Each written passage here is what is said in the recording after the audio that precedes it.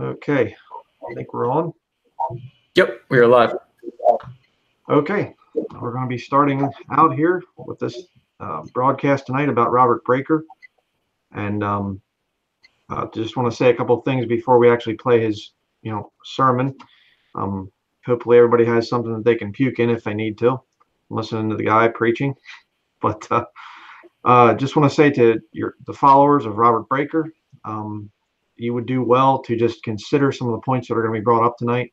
We're going to be answering this guy from the scriptures. He is a fake. He is a fraud, and he can say a lot of good things, but if he's off on the gospel, then that's a real big problem. And so it's really important to consider these things. Just turn to a verse of scripture here real quickly before we get started, because I know I get a lot of his people. And by the way, if you're one of his followers, please don't do profanity in the comments and things. I know it's a mark of how spiritual him and his followers are, but it's just not appropriate. I mean, my word, control your speech. 1 Peter chapter 4 verse 17 says, "For the time has come that judgment must begin at the house of God, and if it first begin at us, what shall the end be of them that obey not the gospel of God?" Robert Breaker does not obey the gospel of God. Robert Breaker changes the gospel of God. He actually, you will see in this video that we're going to be playing, he changes the text of the King James Bible, plainly changes it. And we're going to be talking about this thing as we go. And the man is a liar and a deceiver. And you need to consider these things if you're one of his followers. So with that said, as a little introduction here, and I will say one other thing before we get started, and that is all four of us here, none of us believe in quick prayerism. Okay, so when we say whosoever shall call upon the name of the Lord, that doesn't mean that anybody that's forced into a little prayer by a Hyles Anderson type of ultra soul winning type of campaign, you just bow every head bowed, every eye closed, no one looking around, and just repeat this prayer, that if they repeat it, they're instantly saved. We don't believe that. We do not teach that. Prayer in that sense is not going to save somebody. You have to come to the end of yourself, come to the end of your self-righteousness. And when you do, you're naturally going to be calling out to the Lord. And, you get these people and they'll say, what if they're, deaf, mute or something like this? You're still going to be calling upon the name of the Lord, in your prayers, in your mind and whatever else. Okay. These people, they come up with all kinds of stuff. But the whole point is what we believe and teach is a sinner has to come to the end of themselves and stop thinking that they are good enough to get to heaven. And when they do, they're naturally going to want to call out to the Lord and say, I believe what the Bible says. We don't reject belief. It gets put on us as well. They believe what the Bible says. They believe the gospel. And as a natural reaction to that, they call out to God and say, please save me. Okay? And they're not going to understand things like the blood atonement and, the death, burial, and resurrection and whatever else. They might not understand that at the point of salvation. They're just going to understand, I can't get to heaven. Jesus died for my sins, was buried, rose again. I don't even know what all happened there or whatever else, but I believe that, and that's what I'm going to put my faith in. God, can you please save me? That's what we teach, just to boil it down into a simple form. Okay, so we're going to go now to the actual video.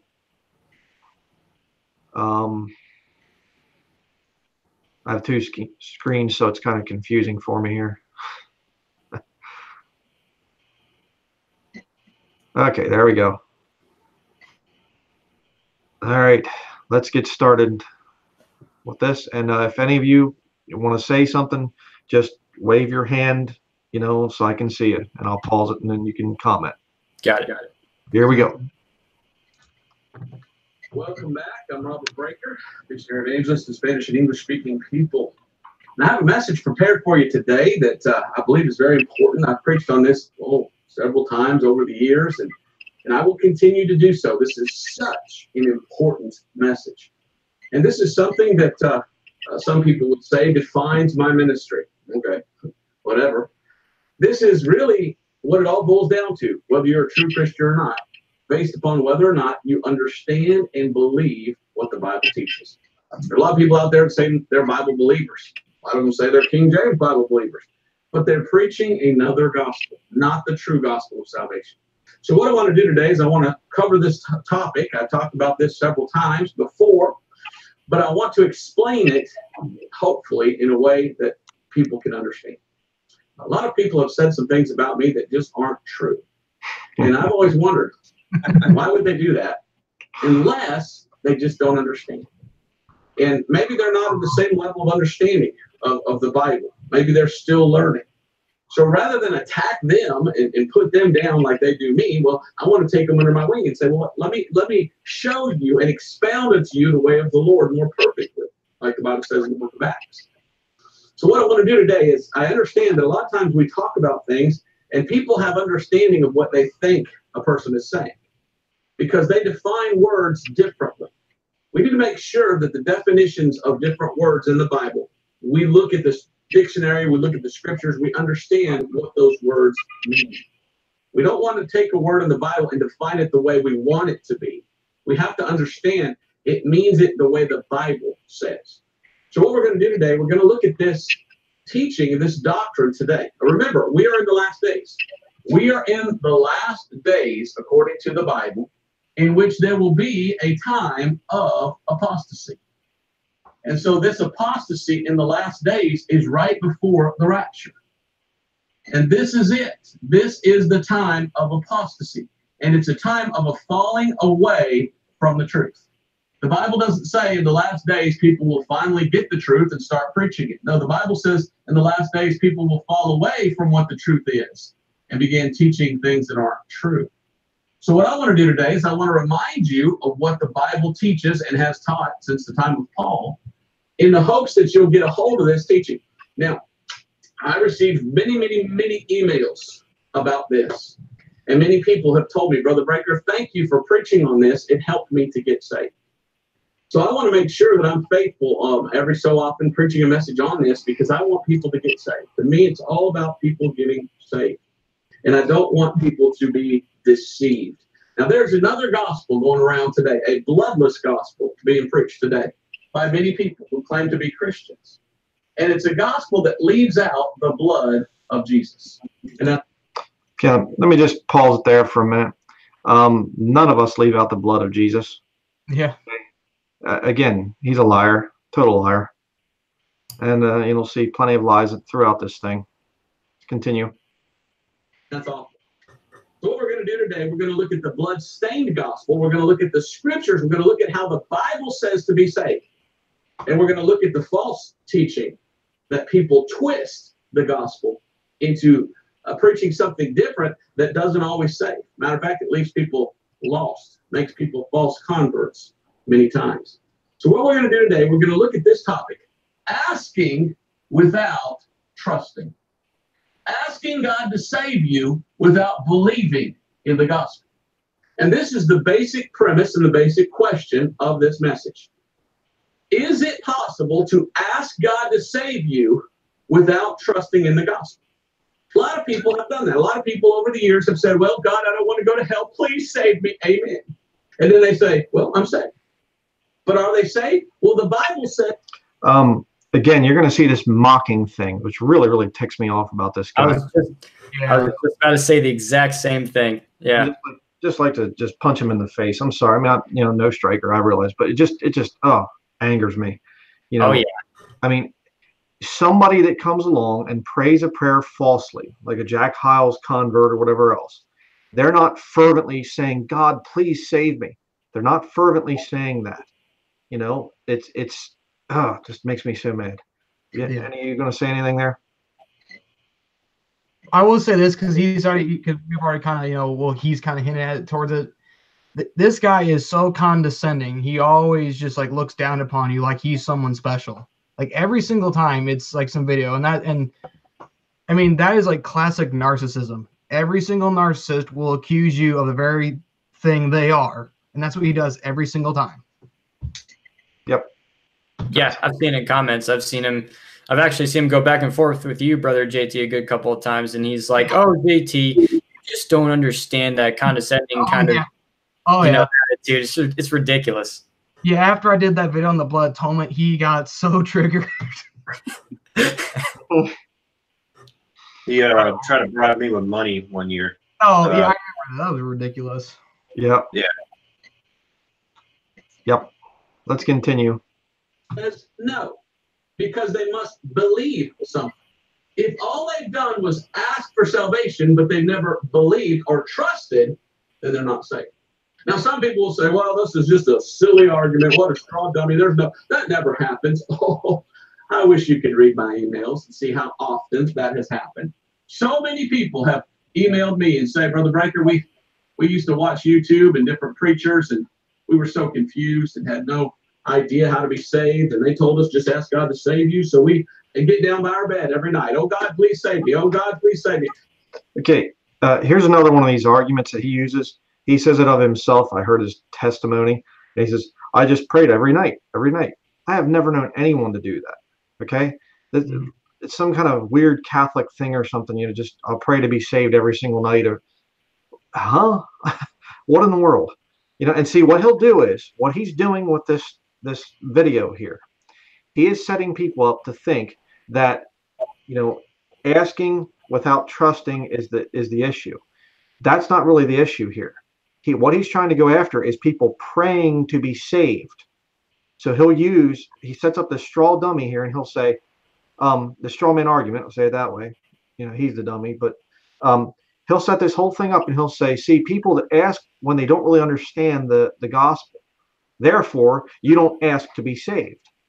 See, that's what he's doing with this. And you'll see that later on. He changes the text of Romans chapter 10. You will see him do it because he cannot stand the thing of people, having to lower his pride. See, that's the whole issue here. He does not want to lower his pride enough to get on his knees before a holy, righteous God and say, God, be merciful to me, a sinner. That's the issue here. It's an intellectual belief is all that it is. Let's continue. And we didn't know. We had never heard the gospel. All we knew was people said, just ask God to save you. So we asked them over and over and over. Never had any assurance of salvation. Never knew we were saved. I said, well, when did you get saved? Well, the first time that I ever heard the gospel was your preaching, Robert Breaker, and that's when I heard the gospel and understood. That's when I trusted Christ. Okay, that's when I got saved. So don't give me this garbage that, no, if a person asks God to save them, then they're saved. No, if they ask without trusting, they're lost. And they need to hear the gospel and understand. Ephesians chapter 1 and verse 13. So I believe this is a very important message and something that we need to look at because this happens all the time. You see, the last days we're in, apostasy, a lot of churches, they preach a message of, well, just ask God to save you. And they never mention the blood of Christ. They never mention the true gospel of salvation, 1 Corinthians 15, 1-4. So they tell people, just ask. And so then they tell. He always does this thing where he always quotes 1 Corinthians, and yet there's no blood mentioned there. Yeah. Because the thing is, in this video, I'm pretty sure he does it. He always focuses on the word how. It's like, how did he die? Gee, I don't know, a cross maybe. Again, like you said, Brian, none of us are denying the blood atonement. It's there, but that's not necessary for salvation. Yeah. You're not going to understand that. Yeah. So even Ruckman said that in his commentary. Show me in Scripture where it says that you have to believe the blood to be saved. There's not one. Yeah. Go to the book of Acts and find one verse where Paul has preached any of that. Yep. All right, let's continue. Tell a person now you're saved because you're asked. But is that how it works? I mean, did Jesus Christ die on the cross for our sins or didn't he? If you are saved just by asking God to save you, then why did Jesus die? Well, he could have just called some new prophet and said, okay, we're going to start a New Testament and just go tell everybody, whoever asked me to save them, I'll save them because they asked. But that's not what Jesus did. No, he was born. You're a moron. I'm sorry. Give me a break. Nobody that's going to ask God to please save me is going to just leave out the cross and look for some other way of salvation. I don't want the cross. I'm just going to, come up with these arguments. My word. So let's continue. Born of a virgin, lived 33 years, and he shed his blood and he died on the cross because he had to do that in order to give us forgiveness. And then he says, now, if you'll believe, if you'll trust, if you believe, then you'll be saved. So I see in the world in which we live, there's a lot of people that have asked God to save them, but they've never believed in the gospel. And I see them as false converts, as false Christians. And they need to hear the gospel and believe it. Now you say, well, Robert Breaker, that's the dumbest thing I ever heard. Well, that's what my old pastor used to say. I graduated from the Pensacola Bible Institute, you know, Dr. Peter Ruckman. Yeah, my old pastor, the one that kicked you out? Yeah. Because you're a stinking heretic? Oh, let's not talk about that. And this is a letter from Peter Ruckman to my dad. And this letter, my dad wrote to Peter Ruckman in 1993, and he asked him, Dr. Ruckman, do you believe people are saved just because they ask God to save them? Do you think that asking is what saves, or do you believe that believing is what saves?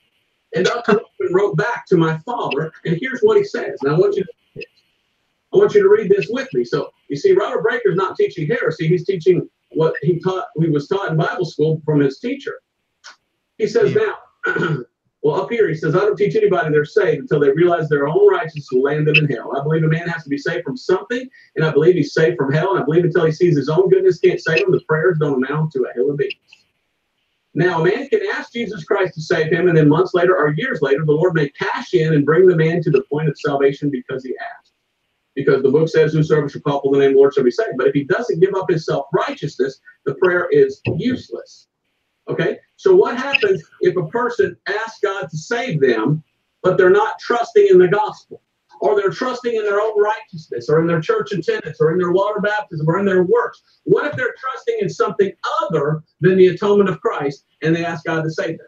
Well, this guy, Peter Ruckman, says they're still lost. He's Obviously. Yeah.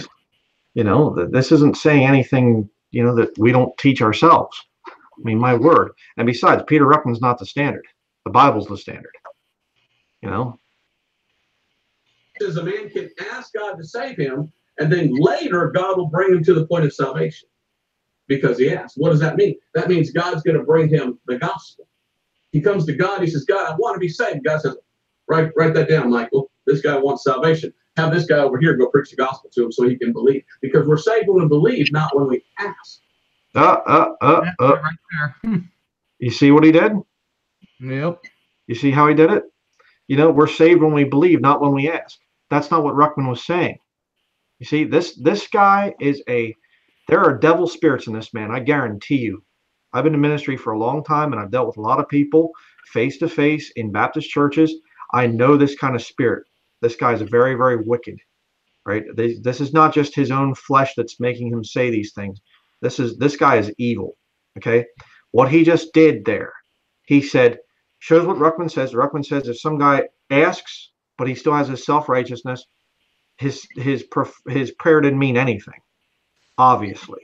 Years later, when he actually understands the gospel, believes, that doesn't mean he's not going to ask again, okay? The Lord will save him when he finally comes to the end of himself, certainly. And then what Breaker does is he shows that, and then he says, see, it's when you believe, not when you ask. Leaving out the fact that it was a false, you know, self-righteous prayer that was prayed, you know, in the example. It's deception. Exactly. You know, and if you read like Romans 10, 13 through 17, it shows you the progression of how you get to the point of calling.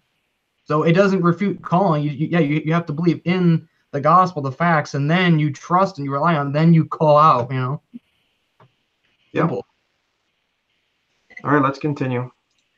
And he says here, in regards to the blood, I may have made some remark about understanding fully the blood atonement or understanding fully the crucifixion. And in that sense, the graduate was made of God. So he's telling you that trusting the blood atonement of Christ. So even my old pastor, Peter Ruckman, saw that salvation is by trusting nothing but the blood atonement of Jesus Christ to save. Bye. Well, Robert Breaker's not a heretic, and yet today there are people that say, oh, Robert Breaker's a heretic, and you say, why? Well, he's against asking God to save him. Well, he's against saying a prayer for salvation. Well, no, what I'm against is telling someone that the prayer itself saves them. or telling someone that the asking is what saves them, because that's not what the Bible teaches, and that's not what my old Bible teacher taught. The Bible says we're saved when we believe. And what I've seen in my ministry over the years is there's many, many people that don't want to go to hell, so they come to God and they say, oh, God, save me. But they heard the gospel and never believed the gospel, so they're still lost. And later they finally hear it, and that's when they get saved. It's not when they ask God to save them, it's when they believe the gospel. And I'm going to prove that from the scriptures today. And I get so many emails from people that say that and say, Brother Breaker, I used to watch this guy on YouTube, and he claims to be a King James Bible believer, and all he ever says is just ask God to save you, ask God to save you, ask God to save you. When if you don't ask God to save you, you'll go to hell. And I used to watch him, and I was lost. And I said, well, when did you get saved? And they said, well, I thought I was saved because I asked God to save me. And I asked him every night over and over, but I didn't get saved till I watched your video and I heard the gospel for the first time. I understood about the blood atonement, and that's when I got saved, when I believed. Wow, isn't that something? You know, people can't get saved until they watch Robert Breaker. Yeah, that's what I'm saying, narcissist. Yeah, incredible. Absolutely. Really? So were you saved when you asked God to save you? No. When did you get saved? When you believed the gospel. And I rejoice with them. And I say, now, do you doubt it? No, I don't doubt it, Brother Breaker. Why? Because they know they're saved. Yep, it's all intellectual. Exactly, brother. You know, it's so funny how many people have come out and they say, I used to be a Christian. I used to believe in Jesus, and now I'm an atheist. Yeah. Something bad happened in my life. See, according to Faker Breaker here, if somebody believes, then they never stop believing, which is an absolute total lie. And if you go to 1 Corinthians chapter 15, it says, unless you have believed in vain. Yeah. You know, right there in the gospel that I preach, says Breaker, it says plainly that you can believe in vain. And of course, they'll say, well, that's the resurrection. They'll totally take it away from the immediate context. It's talking about the gospel. Continue. But when they thought that salvation was by asking, they didn't know. They had no assurance of salvation. When you trust the blood atonement, you have assurance of salvation. So I believe this is a very important thing. Let's go to Ephesians chapter 1 and verse 13, because the push in modern Christianity is, well, just get a person to repeat a prayer, or just get a person to ask God to save them. Why isn't the focus on make sure the person trusts the blood of Christ? It's not right. You can leave somebody lost unless you point them to Christ crucified and the blood of Christ. And they need to understand it's by faith and trusting in what Jesus did that saves us, not just because we ask. So Ephesians 1:13 says, in whom you also trusted, after that you heard the word of truth, the gospel of your salvation. In whom also after that you believed, you were sealed with that Holy Spirit of promise. So you must trust in something to be saved. You must believe in something. If all you've ever done is said, oh, God saved me, but you've never trusted in the gospel, then you don't even have the Holy Spirit. Okay. Another point I want to make here. If you fall down and break your leg, why do you call 911 in desperation? Because you believe that they can help you. Okay? If you're crying out to God and saying, God, please save me, it's because you are believing. I mean, when you are fervently, and you look at the gospel and you understand the gospel, you are calling fervently out to the Lord saying, God, please save me. And he keeps mocking that. Yeah. Off, you know, and you're calling out fervently to the Lord saying, God, please save me. You know, I mean, how about Breaker here lowering his pride and actually coming to the Lord as a sinner and saying, God, please save me. Give up your self-righteousness. Yeah. But, you know, it's just intellect. That's all it is. Yeah. Out of the abundance of the heart, the mouth speaketh. So. Yep. Exactly. Continue. That's what this verse says. After you heard the gospel and believed it, trusted, that's when you were saved and you got the Holy Spirit. So if all you've ever done is just said, oh, God saved me, but you've never trusted in the gospel of salvation and you're not trusting in the blood atonement of Christ, then you've asked, but you've never trusted. So you're still lost. And you need to come to Christ. You need to trust in the blood atonement of Christ. How are we saved today? Are we saved by asking? Or are we saved by believing? Well, the Bible says in Ephesians 2:8-9, for by grace are you saved through faith, and that not of yourselves. It is the gift of God, not of works, lest any man should boast. We are saved by faith. Let me show you 1 Corinthians chapter 15. I get a chuckle all the time when people send me videos and say, Brother Breaker, there's another video on YouTube about you, and this guy's attacking you, and he says you preach another gospel. And he says you preach another gospel. And I say, well, that's the funniest thing I ever heard, because the gospel that I preach is the gospel that saves, the gospel of Paul, and it's 1 Corinthians 15, 1 through 4. And it says in 1 Corinthians 15, 1 through 4 what the gospel is, how anybody can say. And if you look there in verse 2, it says, unless you have prayed in vain. Okay? Remember that. It's the prayer, you can pray in vain, you know. It's believed in vain. Yep. All right, continue. Hey, Robert Breaker doesn't preach the gospel.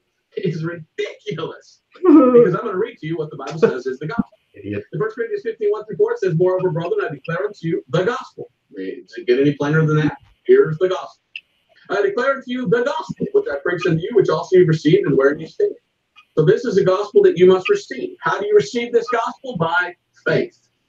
It's through faith that we're saved. Faith is believing. It's trusting. If you ask God to save you without faith in what Jesus did for you, then you're still not saved. And there's a lot of people that are trusting in their asking, but they're not trusting in the atonement of Christ. What Jesus Christ did was the atonement. And unless you trust in the atonement, you're still lost. So it is possible to ask God to save you and still be lost, because when you ask God to save you, you haven't believed from the heart in the gospel.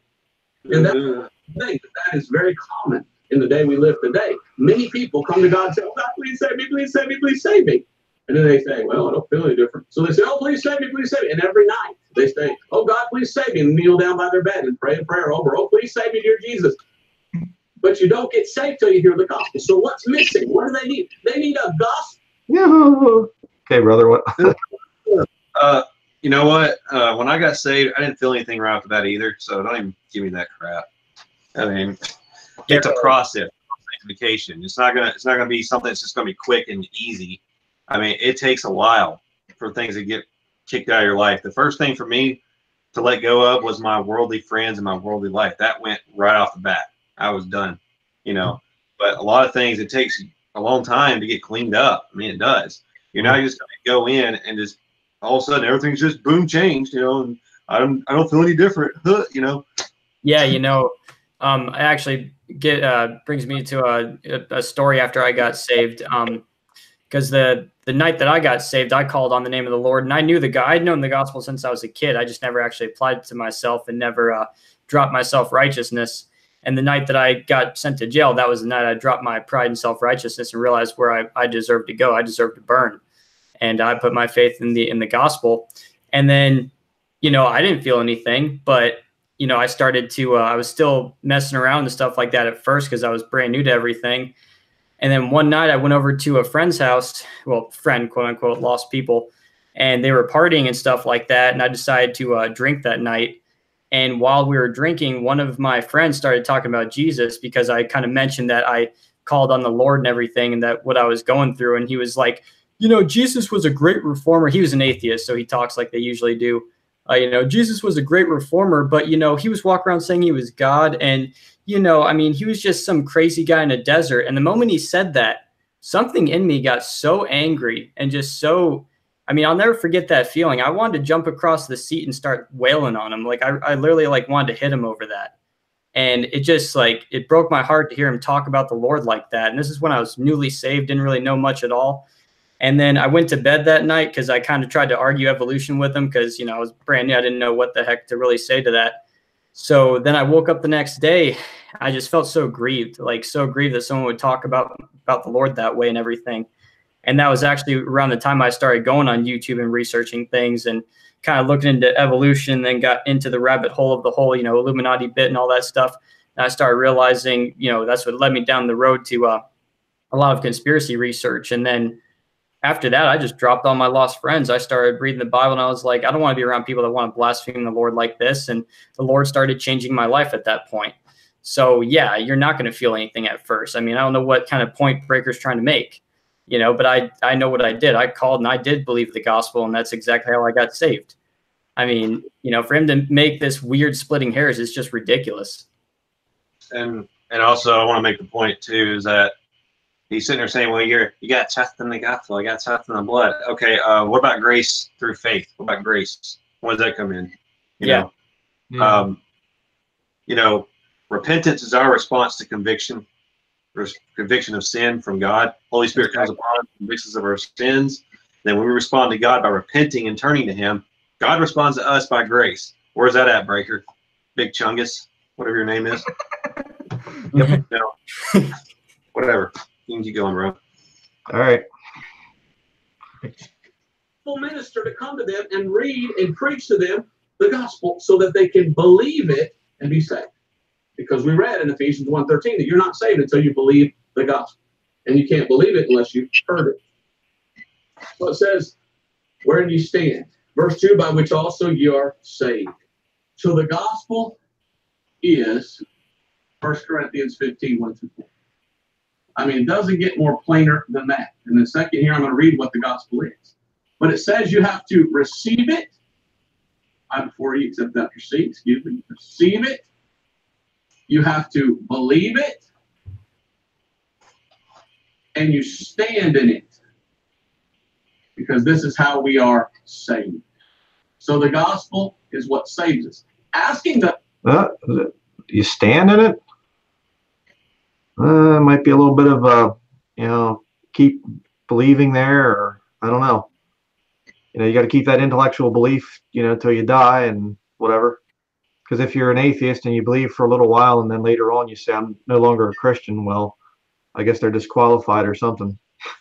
Got to keep the intellectual belief going there, I guess. We'll continue. Doesn't save you.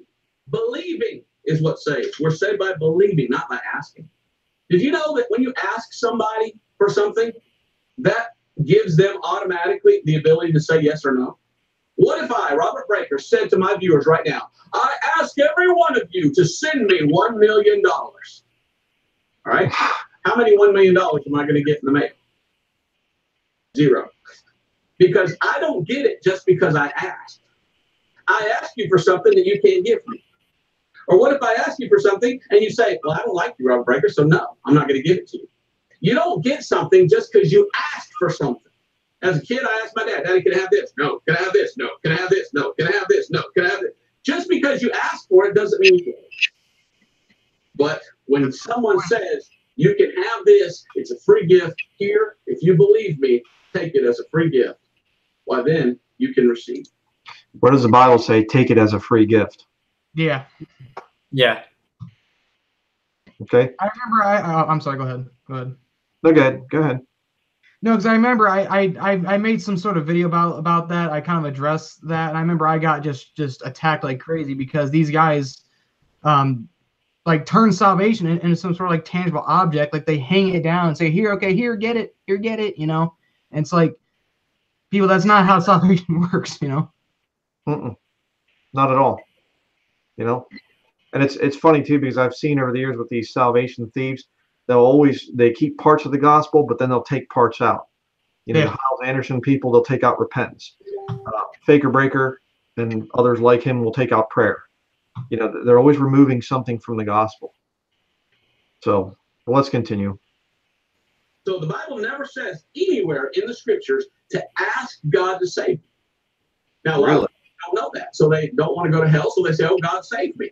Now God, according to old Druckmann and according to the Bible, now God must bring them the gospel so that they can believe and be saved. So what is the gospel? Well, verse 3 and 4 says, for I delivered unto you first of all that which I also received. How? That Christ died for our sins according to the scripture. And that he was buried and that he rose again the third day according to the scripture. What is the gospel? It's how that Christ died. How did Jesus die? He died in a bloody manner. He shed his blood. So the gospel is all about the shed blood of Jesus Christ. Now, you might have seen this on YouTube, but there's a little feud going on, I guess you could say, with some other people that claim to be Bible believers, and they're out there making their videos against Robert Breaker and all. But, okay, Princess, why don't you just name names, okay? I get so sick and tired of your chubby little face. And there are other people. Be a man. Grow up, okay? Name names. Ruckman did. Other Bible believers do. Paul did. Jesus did. My word. I mean, be a man for crying out loud. I get so sick and tired of this. There's other people on YouTube. Yeah. Okay. Just, oh my word. Really? All this and whatever. God bless them. I hope they get saved. If they're not, if they are, I hope they get right with God. I'm not important. Yeah. God bless them. God bless them. But the gospel is important. And whether they know it or not, what they're really attacking is the gospel of salvation. And what are they saying? Yeah. And you're the only one that knows it, I guess, right, Breaker? Uh-huh. You know? All these guys, you know, they're the only one that knows. They have the gospel figured out. Nobody else does. You know, it's amazing. Not the blood's not important. You don't have to worry about the blood. The atonement doesn't save you. If you'll just ask God to save you, then you'll be saved. And I look at that and I scratch my head and I say, no, you obviously don't know your Bible.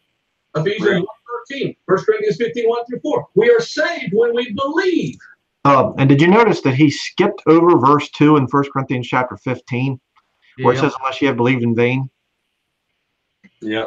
Yeah. How about that? Yeah, he did. Wonder why. Yeah. Salvation is by trusting. If you ask God to save you without trusting in the blood atonement of Christ and what he's done, how can you be saved? God said, this is how you're saved when you believe this. Oh, really? God said it? Oh, Yeah. he did? Ephesians chapter 1, no blood. 1 Corinthians chapter 15, verses 1-4, no blood. Yeah. Yeah. No, exactly. That's why that video I made like a while back, they got them so triggered. I went through every single verse that mentioned blood, atonement, or sacrifice. I one verse that said you had to believe that to be saved. Yep. And again, all three you saw, and those guys were just got so triggered. It's like I never denied the blood. I said you don't have to believe that to be saved. But see, that's the gospel they preach. And that video I have mirrored by you, JT. It's actually the most disliked video on my channel. Oh, same here. I have 18 likes and like 100 something dislikes. No, it's ridiculous. All right, we'll continue. Why would God say, nah, I was just kidding. If you just ask me, I'll save you. No, he set up salvation a certain way, and he said it's when you believe, that's when you're saved. So if a guy asked God to save them without believing the gospel, how could they be saved? It's not God's way. It's man's way. Let's go to Romans 1:16 quickly. I've got so many verses here. I just want to get them out. But I want you to see that in this world in which we live today, a lot of people will tell you that the asking is what saves you. But the Bible teaches, no, it's the believing that saves you. So if you ask God to save you, I thought God saved you. Trusting in the gospel. Exactly, brother. I was going to say that. Just point to Paul's there. Yeah, God's the one that saves you. Yeah. You know. Again, I'm sorry. Go ahead. No, go ahead. You were going to say something. Yeah. No, again, I did another video about this thing too. My channel. Again, it's like people. Yeah, because one of the verses they give me all the time, and I've been getting this one from these guys, is they say Romans 5:1, where it says we're justified by faith. So see, we're saved by faith. I'm saved by my faith. It's like, no, stupid. You're saved by God. It's God's grace. You know. We're not denying faith, because I was showing Jeremy this I'll just say her name, like Deborah Gill. She's running around saying that I say that Romans 5:1-2 saying that I teach that is work salvation. Like, when on earth have I ever said that? You know, it's stupid. Yep, she's got mental problems. But let's continue. Well, yet you're not saved yet. You need to get saved. And that's what this is all about. And so many emails have I received over the years of people saying, Brother Breaker, thank you for making that clear. I was trusting for many years in my asking, and I had not heard the gospel or understood and believed it. And now I'm saved because I heard the gospel and understood that my faith is in nothing less than Jesus' blood and righteousness. Romans 1:16 says, for I'm not ashamed of the gospel of Christ, for it is the power of God unto salvation to everyone that just asks God to save them. Is that what it says? No. It says, to everyone that believeth. You see, you've got to believe. If you ask God to save you without believing anything, you're still lost. I missed the blood in the passage there, Breaker. Yeah. Yeah. Oh, that never happens, Brother Breaker. Oh, yeah, it does. My personal testimony is this, and I've given it before on YouTube. I went to Southern Baptist, Charismatic, this, that, the other thing, Episcopal as a kid. And all they ever said was, well, if you don't want to go to hell, just get down on your knees and say, oh, God, please save me. I did that every step. I never heard the Episcopalians saying stuff like that. Yeah. You don't think he'd lie, do you? He would never do that. Oh no. Apparently, it's in every church's mission statement. You gotta get up and get down on your knees and just ask God to save you. It says right in the mission statement. Just look at their websites. Oh, Yep. yeah. Single night of my life from age 13 to age 18. And I was lost as a gospel on high weeds. I had never heard the gospel. All I heard is just beg God for forgiveness. And so I did that all the time.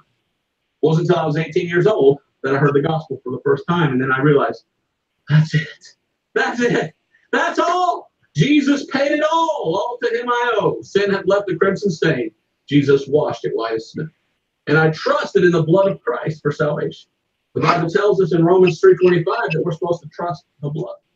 So Romans 3:25 tells us what the object of our faith should be in. And it's the blood of Jesus Christ. When God said, Okay. Yeah, I'm saying that because obviously this is one of the places where he tries to say this is this is the gospel. He has called Romans 3 and others. This is where the gospel is. It's like, okay, if that's the gospel, here's the thought: where is the resurrection anywhere mentioned in that passage? They just and that's just like one thing to point out. We could sit there and go again the whole blood thing, but again, show me the resurrection. Yeah.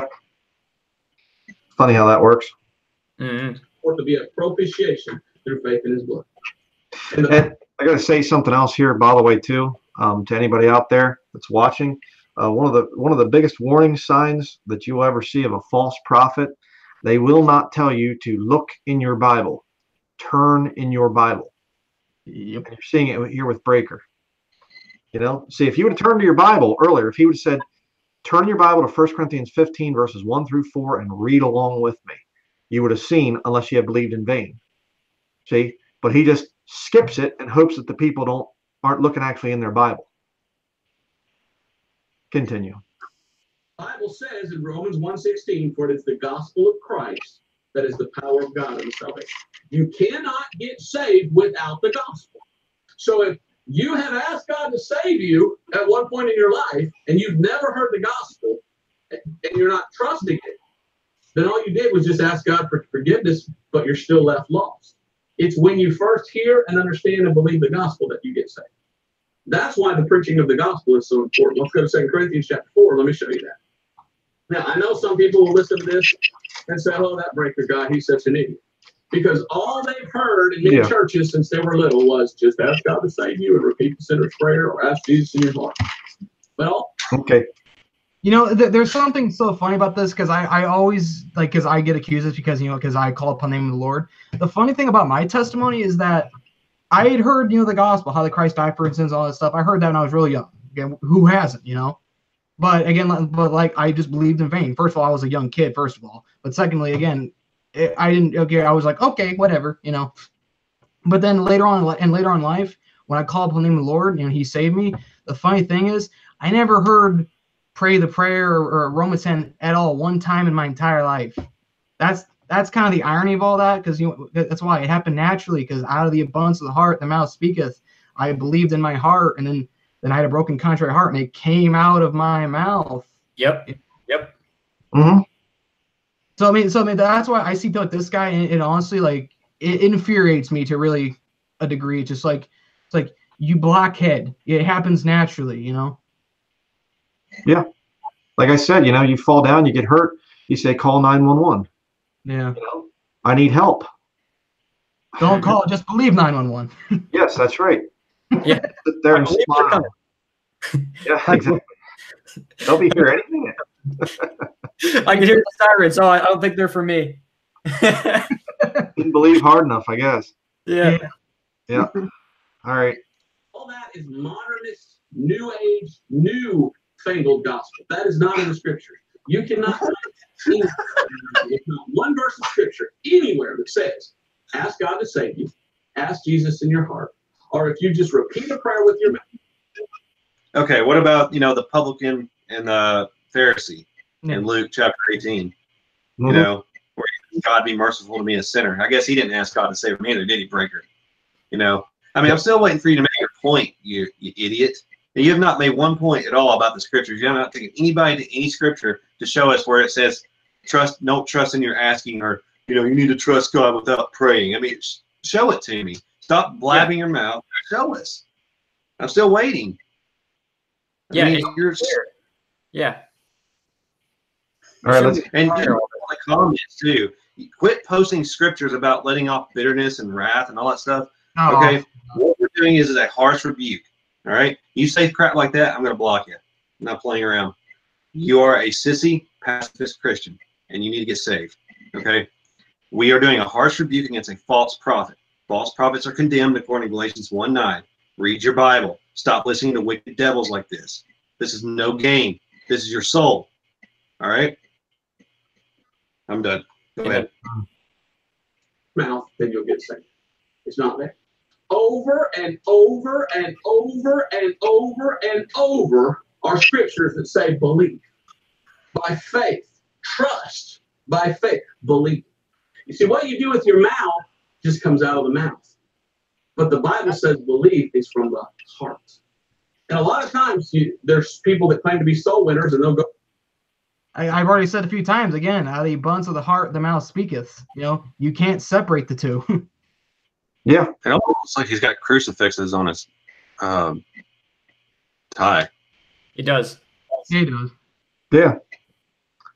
No connection there, but you're going to see here in a little bit. I mean, he's building up his people here to get them to the point where he can deceive them on Romans chapter 10, verses 9 through 13, which is the clearest scripture saying to call upon the name of the Lord to be saved.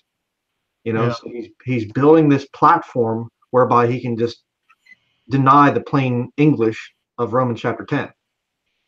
So we'll continue. Go to a house and say, hey, can I tell you how to get to heaven? And the sinner says, yeah, man, my life is awful. And say, well, you want to get saved? Just repeat after me. Oh, Jesus, I'm a sinner. Please save me. Amen. Oh, Jesus, yay, you're saved. Yay. And he walks away. And the guy's there going, oh, yeah. But they never preach the gospel. So all the person has done is with their mouth said something, but they're not believing in anything from the heart. The Bible says, if thou believest with all thine heart, thou mayest. Salvation is a heart matter. It's believing in something from the heart.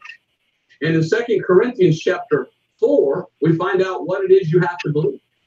2 Corinthians chapter 4, verse 3 says, but if our gospel be hid, it is hid to them that are lost. If a person claims to be a Christian, but they're not trusting in the gospel, are they even a Christian? No. And it says there, in whom the God of this world hath blinded the minds of them which believe not, lest the light of the glorious gospel of Christ, who is the image of God, should shine unto them. The gospel must be preached. The gospel has to shine into the heart of the unbeliever. They have to see that they're in darkness and understand, I'm not saved by what I do. I'm not saved by my work. Okay. I'm not saved by what I do. What's believing? Yeah. Okay. All you got to do is believe. All you have to do is believe. I'm not saved by what I do. Yeah. Okay. Continue. First, I can't get to heaven because I asked God to save me. I must first hear the gospel and believe. Now, people say, well, you're against asking God to save you. It's a wonderful thing for someone to ask God to save them. That shows that they want to be saved. And that's a good thing. But the asking in and of itself didn't save them. But now, God's up in heaven saying, all right, let's cash in. This guy wants to be saved. Let's get him the gospel. Let's get him the gospel so that he does get saved. So if someone asks God to save them, that shows they want to be saved. Now, what do they need to do? They need to hear the gospel and be saved. Because it says here in the Bible that you're not saved until the gospel has been presented to you. And if you haven't heard the gospel, if it's been hidden from you, or for some reason or another, no one's preached to you the gospel, you're still lost. That's what the Bible says. Let me show you what Jesus says, right? There's still people out there that want to argue with Robert Breaker and say, Robert Breaker, what? Hold on a second there. Hold on a second there, sissy princess. Okay, you're going to what Jesus said, but you won't read Luke chapter 18. You won't read what Jesus Christ said, out of the abundance of the heart, the mouth speaks. You won't read the part where Jesus said to ask and you'll receive. I find it funny. You claim to be a dispensational believer, but you jump all over the Bible to prove your point. Yeah. Exactly. You know, and it's so funny, Jeremy, like you just said, later on in the video, he's going to flat out contradict himself and then actually preach against the Gospels. He's going to sit there and go through verses like you just mentioned there and go to the Gospels and see, and literally his argument is like, look, different dispensation. These guys can't rightly divide. It's like, You know, and there's right. certain things, you know, I'll say, like, you'll read the kingdom of heaven stuff, and you'll say, okay, kingdom of heaven is obviously the physical earthly kingdom on the earth. That's future prophecy that Jesus Christ is speaking about. That's, you know, that's not us denying the words of Christ. That's just saying, okay, he's speaking to a future time period. It's not going on today. All right. But what about the you know, words in John? You know, what about other verses of scripture where Jesus is speaking presently? You know, if any man consent not to wholesome words, even the words of our Lord Jesus Christ, he is proud, knowing nothing. Yeah. Breaker. You know, Yeah. we don't deny the words of Jesus Christ. Okay. I want to get that point out. This Okay. man, No, I'm in favor of trusting Jesus for salvation. If you ask God to save you, then what are you doing? You're saying, please. Does God save people because they said please? If all you do is ask, but you haven't believed, how can you be saved? That's all I'm asking. Because asking doesn't save in and of itself. There must be belief in the gospel from the heart. So what I'm trying to do is make a point and show you something. That if you ask God to save you, but you've never believed the gospel, then you're still lost. And How many times has this been repeated now? Yeah. Yeah. Tell a lie long enough, loud enough, often enough, and the people believe it? Yeah. Yeah. you know, broken record. what the Bible teaches. There must be an understanding before a person can get saved. Jesus says these words in Matthew 13:15. All right, want to argue with Jesus, do you? Matthew 13:15. For this people's heart is waxed gross, and their ears are dull of hearing, and their eyes they have closed, lest at any time they should see with their eyes, and hear with their ears, and should understand with their heart, and should be converted, and I should heal them. Jesus says, look, these people, Israel, God's chosen people, don't you think they ask God all the time, oh God, please forgive me my sins? Yeah. Were they saved? No. And Jesus says, no, in order for them to be converted, they need to hear something first and then understand with their heart. That's the only way they can be converted, is they first hear and understand. And you say, well, I thought the law of God's written in our hearts. You know, what about that? What about that? What about the law that convicts us of our sins? You know, what about the conviction of sin, breaker? Keep going, Brian. I'm sorry. I just had to say that. You know what? The Apostle Paul quotes this in Acts 28:27. So it is still for the church age today. It's an exact quote. That's why I didn't turn you over to Acts 28:27, because it's an exact quote of Matthew 13:15. So according to Jesus and according to Paul, in order to be saved, you must first hear something preached and then understand it and then believe it. If all a person does is ask God to save them, but they've never heard the gospel and they don't understand about the blood of Christ and what Jesus did and how he's their substitute who died in their place for their sins, then are they saved? How can they be? Jesus and Paul said you can't be converted until you first hear and understand. The Bible says in Romans chapter 10, verse 17, so then faith cometh by hearing, and hearing by the word of God. There's no conversion without the gospel being preached first and the sinner understanding that it's Jesus who paid for his sins. You see, there's a lot of people today that think they're saved because they ask God to save them. And if you look at their heart, what are they trusting in? They're trusting in their asking. They're not trusting in the atonement. You see, if you think you deserve heaven because you asked God to save you and you've never trusted in Jesus, how can he let you into heaven? You still are lost, thinking you're saved by what you did. No, salvation is trusting in what Jesus did. So I want to make this clear. There are many today who say, no, asking is what saves you. If you just ask God to save you, then you're saved. But that's not what the Bible tells. Okay, he's just lying over and over and over again. See, I decided to play this whole video just so people couldn't accuse us of, oh well, you only cut up his video. You just cut up his video. We're gonna watch the whole thing, as hard as it is, and we have to endure to the end to be saved here. But you know, it keeps going over this thing. It's the asking. It's the asking. It's the My word. None of us just ask God to save us without believing the gospel. Doesn't Really? make sense.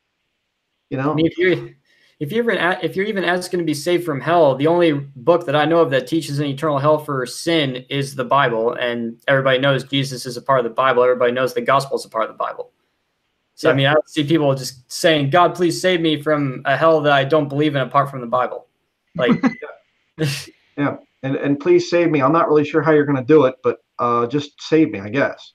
I mean, nobody does that. Yeah. All right. Teaches. The Bible says you're saved when you first hear and then understand and then believe the gospel. Salvation is by believing. Do you know you can ask without faith? I could go up to somebody and say, can I have $1 million? I don't know that person. I don't know anything about them. And what are they going to tell me? No. Just because I ask doesn't mean I receive. But God Almighty in heaven died on the cross, and he went up to heaven and he said, now whoever accepts me and trusts what I did for them, they have eternal life. And it takes faith to believe that. And when you believe it, you receive it, as we saw in the gospel. And you receive it by faith. You don't receive it because you asked. You receive it because you believe. So if a person asks and they don't trust, then they're not saved. Now, I've met many people that tell me, Brother Breaker, I asked God to save me. And I look at them and I say, well, you know, that's great, but when did you get saved? Oh, well, when I heard the gospel the first time, and usually that was a year or two or a couple of weeks or a couple of months after. So they're not trusting in their asking, they're trusting in when they heard and understood and believed the gospel. That's when we get saved. No one trusts in their asking. What'd you say? I said no one trusts in their asking anyway. I mean, yeah. That's like stupid it's like, seriously. You know, I don't understand his mindset. I really don't. Well, I mean, I do. He's devil possessed, but whatever. Yeah. He has no arguments. So he has to just make something out of thin air that like no one on the face of the earth believes. You know. No. All right. Misunderstand because of the apostasy. Many churches say, well, if you just ask God to save you, then you're saved. So we all go through that. We all go through this time in our life where we're like, oh, I don't want to go to hell. Please save me, God. That's when God then begins to prepare our heart, and then he sends the gospel to us to believe.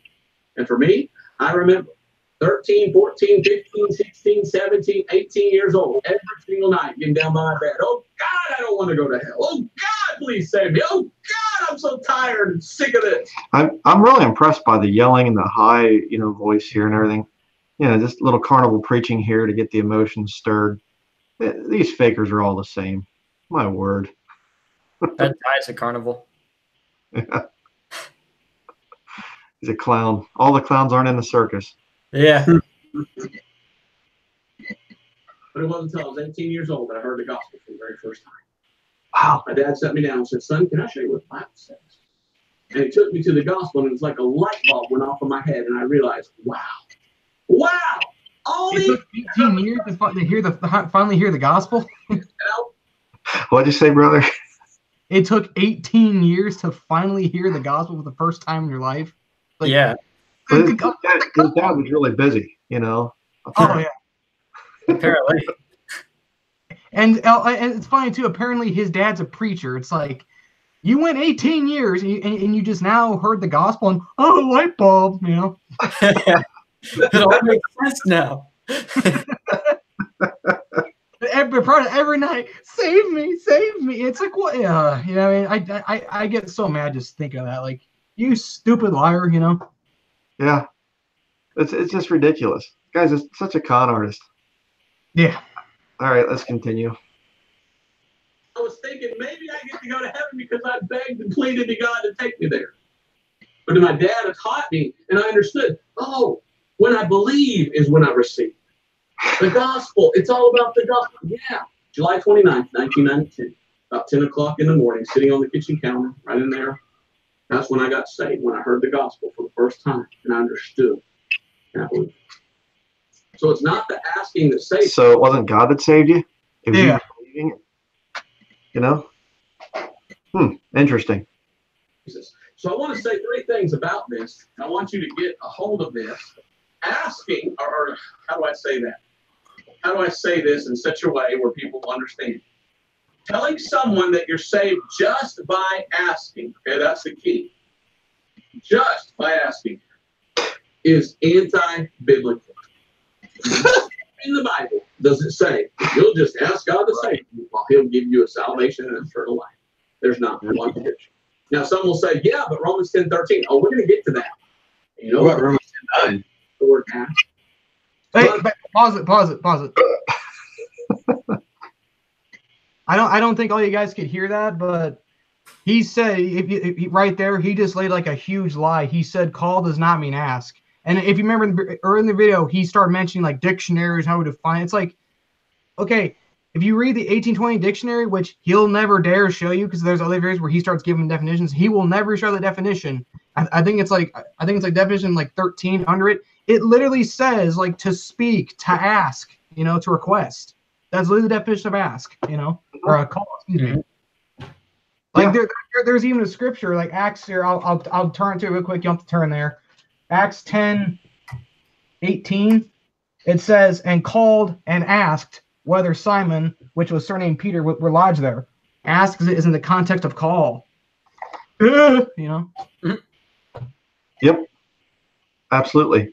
And he's setting his people up to be ready for him to change the word. Which we'll see later on. People read Romans 10:13 say, whosoever shall call upon the name of the Lord shall be saved. That means whosoever asks God to save him will be saved. Ask and call are two completely different words, and they don't have the same meaning. I can yes, they do. Yeah, they totally do. On the telephone and talk to you for hours without ever even asking you for anything. Oh my gosh. The asking is desiring something and say, can I have this? But just because you ask doesn't mean you'll get it. And God doesn't say in the Bible, anybody that asks me to save them, well, I'll just save them. He says, no, when you believe and you trust by faith, that's when you receive it. So people need to get a hold of that. And we're going to get to that here in a minute. But there is not one verse of scripture anywhere in the entire Bible that says salvation is by asking. Rather, it's by trusting in the atonement of Christ. All throughout the Old Testament, it says if a man sinned, well, he had to bring a sacrifice. He had to shed that blood. And so in the Old Testament, when a man sinned, he brought his sacrifice and he shed the blood and he was trusting in that blood because the Bible says in Leviticus 17:11, it's the blood that maketh atonement for the sins. So salvation throughout the entire Bible is all about the blood, the shed blood. And you're trusting in the blood to be saved. What did Jesus Christ do? Why, he shed his precious blood. Now, today, we don't shed the blood of animals to be saved. We trust in the blood of Jesus Christ. Romans 3:25. So, is there one passage of Scripture? Let's go to Matthew, Mark, Luke, John, and Acts. And let's look for one verse, just one, that says, just ask God to save you. Do we find any? Well, on the name of the Lord shall be saved. We go to Acts chapter 16, and here's what we find. A man says, hey, what do I need to do to be saved? And the answer is not, well, if you'll just get down on your knees and ask God to save you, then you'll get saved. No, the answer is faith, trust. Acts 16:30 says, and brought them out. Okay. He's about ready to read. It's like, hey, now everyone, notice it very carefully. It says it says the blood there. Okay, it's there. It might not say it, but it's there. Oh, yeah. It's implicit. Yes. And said, sirs, what must I do to be saved? And they said, believe on the Lord Jesus Christ, and thou shalt be saved in thine house. Salvation is not by asking, it's by believing. Let's go to another verse, Acts chapter. Okay. Just another quick point. All these guys do this all the time. They always stop at verse 31. Because first of all, he didn't get saved right then and there, because verse 34 confirms that. Him and his whole family got saved afterwards. Because in verse 32, Paul said, and they spake unto him the word of the Lord. It's all that were in his house. And if you compare that to Romans 10:8, which Paul said, you know, like that is the word of faith which we preach, and it goes into it, you know. I never read that verse, you know. I wonder why. Yeah. Again, he doesn't tell people to turn there. Exactly. Yep. No. Mark of a false prophet. Every single time. 13, verse 38. As you read your Bible, you find that it says over and over and over that the way you receive the free gift, which is what salvation is, eternal life, a free gift. Go to Romans chapter 5 for that. The way you receive that is when you believe. It's by faith. You believe, and that's when you receive, and you're standing in it. Let's go to Acts chapter 13. The Apostle Paul says, "Be it known unto you, therefore, men and brethren, that through this man, Jesus, is preached unto you the forgiveness of sins. And by him all that believe are justified from all things from which you could not be justified by the law of Moses." What? When you believe, that's when you're justified? Wow, well, that's wonderful. So we're justified by blood. We get forgiveness by faith. So we're forgiven based upon whether or not we have by faith trusted, received the atonement of Christ. And if we have by faith, that's when we're saved. But if all you've done is said, "Please, Lord, save me, don't put me in hell," but you've never heard or trusted the gospel, are you saved yet? No. There's got to be a time in your life when you've heard and understood and then believed the gospel. So let's go to Ephesians chapter 3. There's not one passage of scripture in the entire Bible for us today in which it tells us, yeah, that whole belief thing, whatever, it doesn't matter if you believe or not, just ask God to save you and you'll go to heaven. No, it's all based upon whether or not you believe. And believe in what? The gospel. Ephesians 3:17, what does that say? That Christ may dwell in your hearts by faith, that you being rooted and grounded in love. Salvation is by faith. Galatians chapter 3 and verse 22. It doesn't say that Christ dwells in your heart when you ask him in your heart. Ask Jesus in your heart and he comes in. There's a lot of people that go around saying the gospel today is ask Jesus in your heart. If you don't want to go to hell, just say, "Oh, Jesus, come into my heart." The Bible says he does not come in unless there's faith. And he dwells in your heart by faith. He comes in when you're believing in what the Bible says you're supposed to believe in. And that's what it's all dependent upon, and whether or not you believe the gospel. Galatians chapter 3 verse 22 says, "But the scripture hath concluded all understand that the promise by faith of Jesus Christ might be given to them that believe." Verse 24, "Therefore the law was our schoolmaster to bring us unto Christ, that we might be justified by faith." And then it says here in verse 26, "For you're all the children of God by asking Jesus to save you." Is that what it says? No. By faith in Christ Jesus. God set this thing up that you must believe, and that salvation is through faith. If a person asks God to save them, and the time they do that, they're not believing in the gospel, they never even heard the gospel, then they are not saved yet. The salvation comes, as we saw in Matthew 13:15, when they hear and then understand and then believe. It just baffles my mind. Why does he keep going over this thing of people asking without understanding the gospel? Why would you ask God to save you if you've never heard the gospel? It doesn't make any sense. Yeah. He's setting up a whole false argument here. Yep. It's all preparing people for what's coming here in a little bit. Like I've been saying, he's going to change the text of the King James Bible. Continue. And the salvation is through faith. When you believe, that's when you're saved. Now let's look at another thing. These people that go around and tell you, "Well, just ask God to save you," they claim, some of them claim to be dispensationalists, but it's anti-dispensational. Names. To teach that salvation is only by asking God to save you. There are people out there that'll say, "Well, this breaker guy, he doesn't know what he's talking about. It's not important, the blood of Christ. It's not important, the gospel."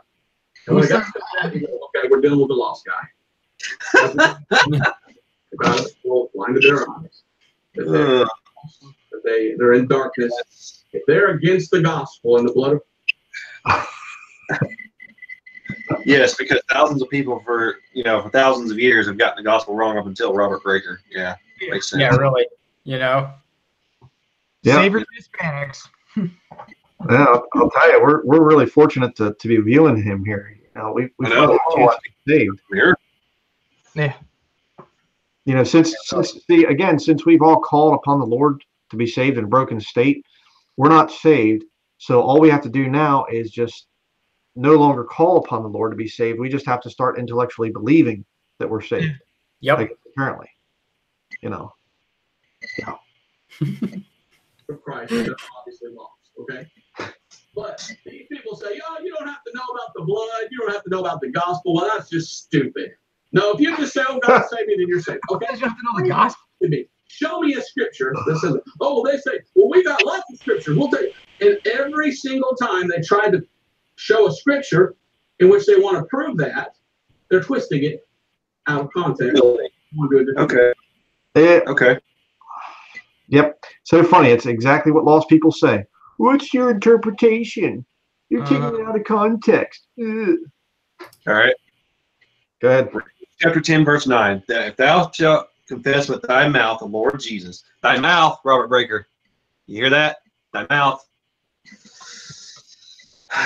And shall believe in thine heart that God had raised him from the dead, thou shalt be saved. For with heart man believeth unto righteousness, and with the mouth confession is made unto salvation. Yep. Oh boy. Mm-hmm. Oh, he tries to get around that here in a little bit. You aren't gonna believe what he says. Oh, and one more thing too, because he's going to go to the Gospels here. It's like, again, it's called instruction in righteousness. All Scripture is given by inspiration of God and is profitable for doctrine, for correction, for proof, for instruction in righteousness. You know, you can use other passages to show salvation, even though some of them are not directly referring to the salvation of the soul. You can still use them to lead someone to Christ. You know. Exactly. Yeah, and go ahead, Tim. Sorry. Oh, I just, because he just put so much emphasis on, people twisting it out of context. It's like what you were just saying, Jeremy, Romans 10:9. And, the whole context of this is calling on the name of the Lord. That if thou shalt confess with thy mouth the Lord Jesus, and shalt believe in thy heart that God hath raised him from the dead, thou shalt be saved. For with the heart man believeth unto righteousness, and with the mouth confession is made unto salvation. For the scripture saith, whosoever believeth on him shall not be ashamed.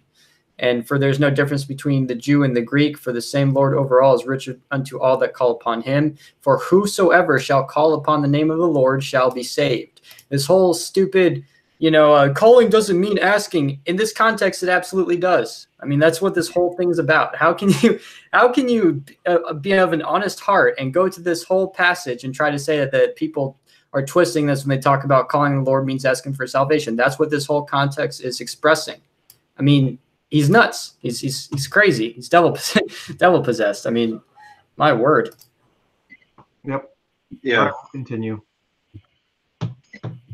The Bible is set up in dispensations. And according to the Bible, we are here in the church age. And Paul the Apostle says in Romans 11 that we are under his ministry, and that he's the apostle to the Gentiles. So we have Romans 3 through Philemon, which are the epistles of Paul. And that doesn't mean we can't read the rest of the Bible. We can and we should. But as we read the rest of the Bible, we need to realize what dispensation we're in. Did you know that Matthew, Mark, Luke, and John are still all in the Old Testament until Jesus actually dies? When does the New Testament start? Well, the Bible says this testament starts with the death of a testator. So the New Testament does not actually start until Jesus shed his blood. That's how important the blood is. So everything you read in Matthew, Mark, Luke, and John before Jesus dies is really still in the Old Testament. And what these people do to preach their perverted gospel, in which they say that asking saves rather than believing. No, the true gospel is you're saved when you believe. If all you've done it is ask, but you haven't believed, you're still lost. But these people that preach that the asking saves you, they always go to Matthew, Mark, Luke, and John. And that's where they try to get. Isn't that what you just did there, numbnuts? Yeah, exactly. He just did that a little bit ago. That's Yeah. My word. Yeah. Let's continue. Gotta get through this. Salvation. Now, I was hoping to read all this. I just don't have time. Oh, sure. 18, verse 11 through 4. When you get time, read Luke 18, 11 through 14. And here is a guy who does what people call the sinner's prayer. And this is the text that people use to say, this is the sinner's prayer. And here's a publican. He goes and he says, oh, God, be merciful to me, a sinner, amen. And they say, see, he has found the Savior. And the Bible says he was justified. Yeah, sure does. When What's kind of funny too, he very carefully does not want to say verse 9 and 10. Because verse 9 says, and he spake this parable unto certain which trusted in themselves, that they were righteous and despised others. Gee, who does that sound like, all this time. See, you're saved by when you believe. See, it's when you have. It's all about you. You know what I'm saying? You're self-righteous. You know. Mm-hmm. Yep. Exactly. Did that take place? Right before the blood atonement of Christ. So still a different dispensation, still the Old Testament. And Jesus Christ was standing right there looking at him. Why didn't he come to Jesus for salvation? It's called a parable, numbnut. Yeah, it's a parable. He wasn't standing right there. What in the world? That's what I'm saying. Verse 9. He didn't want to read that because it said it's a parable. You know. Yeah. Yeah, really. Big chunkus. Yeah. Let's stop naming though, okay? There's a certain preacher on YouTube that doesn't want to tell you the context. We won't name who he is. But his alias is Big Chungus. I care about him. I hope that whatever. Let's pray for him. For New Testament salvation.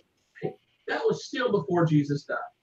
There's another example. Matthew chapter 14. I want to read this real quick. Matthew chapter 14. I've heard people take Matthew chapter 14 and try to say, now this is for salvation today. And you go, really? And what they do is they preach, you're saved when you ask God to save you. It doesn't matter if you believe. No, you're saved when you believe. It does matter if you believe or not. But in Matthew chapter 14, here we have the Apostle Peter. Look what he says. Apostle Peter, they try to go to this. Where is this? Old Testament. Look what it says. 14, 28. And Peter answered him and said, Lord, if it be thou, bid me come unto thee on the water. And he said, come. And when Peter was come down out of the ship, he walked on the water to go to Jesus. But when he saw the wind boisterous, he was afraid and began to sink. He cried, saying, Lord, save me. That's what these people preach. They say, if you'll save the same thing, Lord, save me, then God will save you right there on the spot. And they go to a different dispensation and try to say that that's for today. And they don't read any further. If they would read further, they would find that what they just said was an outright lie. That we're not saved today by saying, Lord, save me. We're saved by faith. And look at what Jesus does. He rebukes Peter for his lack of faith. I just got to say real quick, I've never heard anybody use that text as a plan of salvation for today. Yeah. I don't even know what he's talking about here. Whatever. Yeah, I'm saying, and even if he did, it's still, again, instruction of righteousness. If you wanted to use that verse, right? I don't, but I'm just saying, if you wanted to. Yeah. Stretched forth his hand and caught him and said unto him, O thou of little faith, wherefore didst thou doubt? And when they were come into the ship, the wind ceased. Jesus says, hey, all you did was ask me to save you. Why didn't you believe? All too often today, preachers preach nothing but Matthew, Mark, Luke, and John. They don't preach New Testament and the blood of Christ. And they say, just come to God and just say, oh, God, save me, and he'll save you. And they'll use a passage like this. And this passage says, no, you got to have faith. So, and still, he wasn't even asking for the salvation of his soul. He was asking to be saved, physically from drowning. So that's not even, you can't even apply that to New Testament salvation today. We have another one, Revelation chapter 3 and verse 20. Revelation 3:20 says, behold, I stand at the door and knock. If any man open that door, I will come unto him and sup with him, and all this. And people today try to say, and that is speaking to the New Testament today. And so Jesus is knocking, at your heart's door, and he says, let me in. Actually, no. That is not God talking to an individual saying, ask me into your heart. That is God speaking to the church of Laodicea. A church in which there's a whole lot of people in that church, and God says they're poor, blind, miserable, and naked. They're spiritually in darkness, and they're not even saved. And he's saying to a church, get out here and get saved because you're lost in there. See how people twist verses? It bothers me. How people twist verses to teach an anti-biblical doctrine. Yeah. You. Yeah. Really? Yeah. Because they want so much to hold on to something that's not scriptural. Nowhere in the Bible does it say asking saves us. It says believing saves us. And what I see today is people. It says believing saves us. Yeah. Chapter and verse, please. Okay. Again, he just lied. It says, he says, nowhere in the Bible does it say asking saves us. It says that is a lie. Believing saves us. Where does it say that? Yeah. Oh, and by the way, there was a point I failed to mention a minute ago when he was going to Luke 18. I had this written down in my notes, and I forgot to mention this. Again, he didn't want to read all of it. But how, verse 14 of Luke 18, 14, where it talks about how he humbled himself. He didn't want to read that one because that does line up with today. Yep. James 4:6. Okay. Going to the wrong extreme. Rather than putting all the emphasis on the belief and faith and trusting in the blood of Christ, they go to the opposite extreme and say, "Oh, just ask him." Just with your mouth say, "Oh, God saved me." Doesn't matter if you believe from your heart. No, the Bible says you must believe from the heart. For with the heart man believeth unto righteousness. Matthew chapter 7, verse 7 and 8. It's another verse of scripture. And they say, well, see, Matthew 7, 7 and 8, why Jesus says ask. Okay, let's look at Matthew 7, 7 and 8. And they say, see, this is salvation. And Jesus is saying, if you'll just ask him, well, he'll give you salvation. Again, before Jesus died, not our dispensation. And look what it says. Is he talking to a lost person? Verse 7, ask and it shall be given you, seek and ye shall find, knock and it shall be opened unto you. Verse 8, for everyone that asketh, receiveth, and he that seeketh, findeth, to him that knocketh, it shall be opened. And they say, and so this is salvation. If you'll just ask God to save you, then he'll save you. And they will not read the very next verse. Verse 9, for what man is there of you whom, if his son ask bread, will he give him a stone?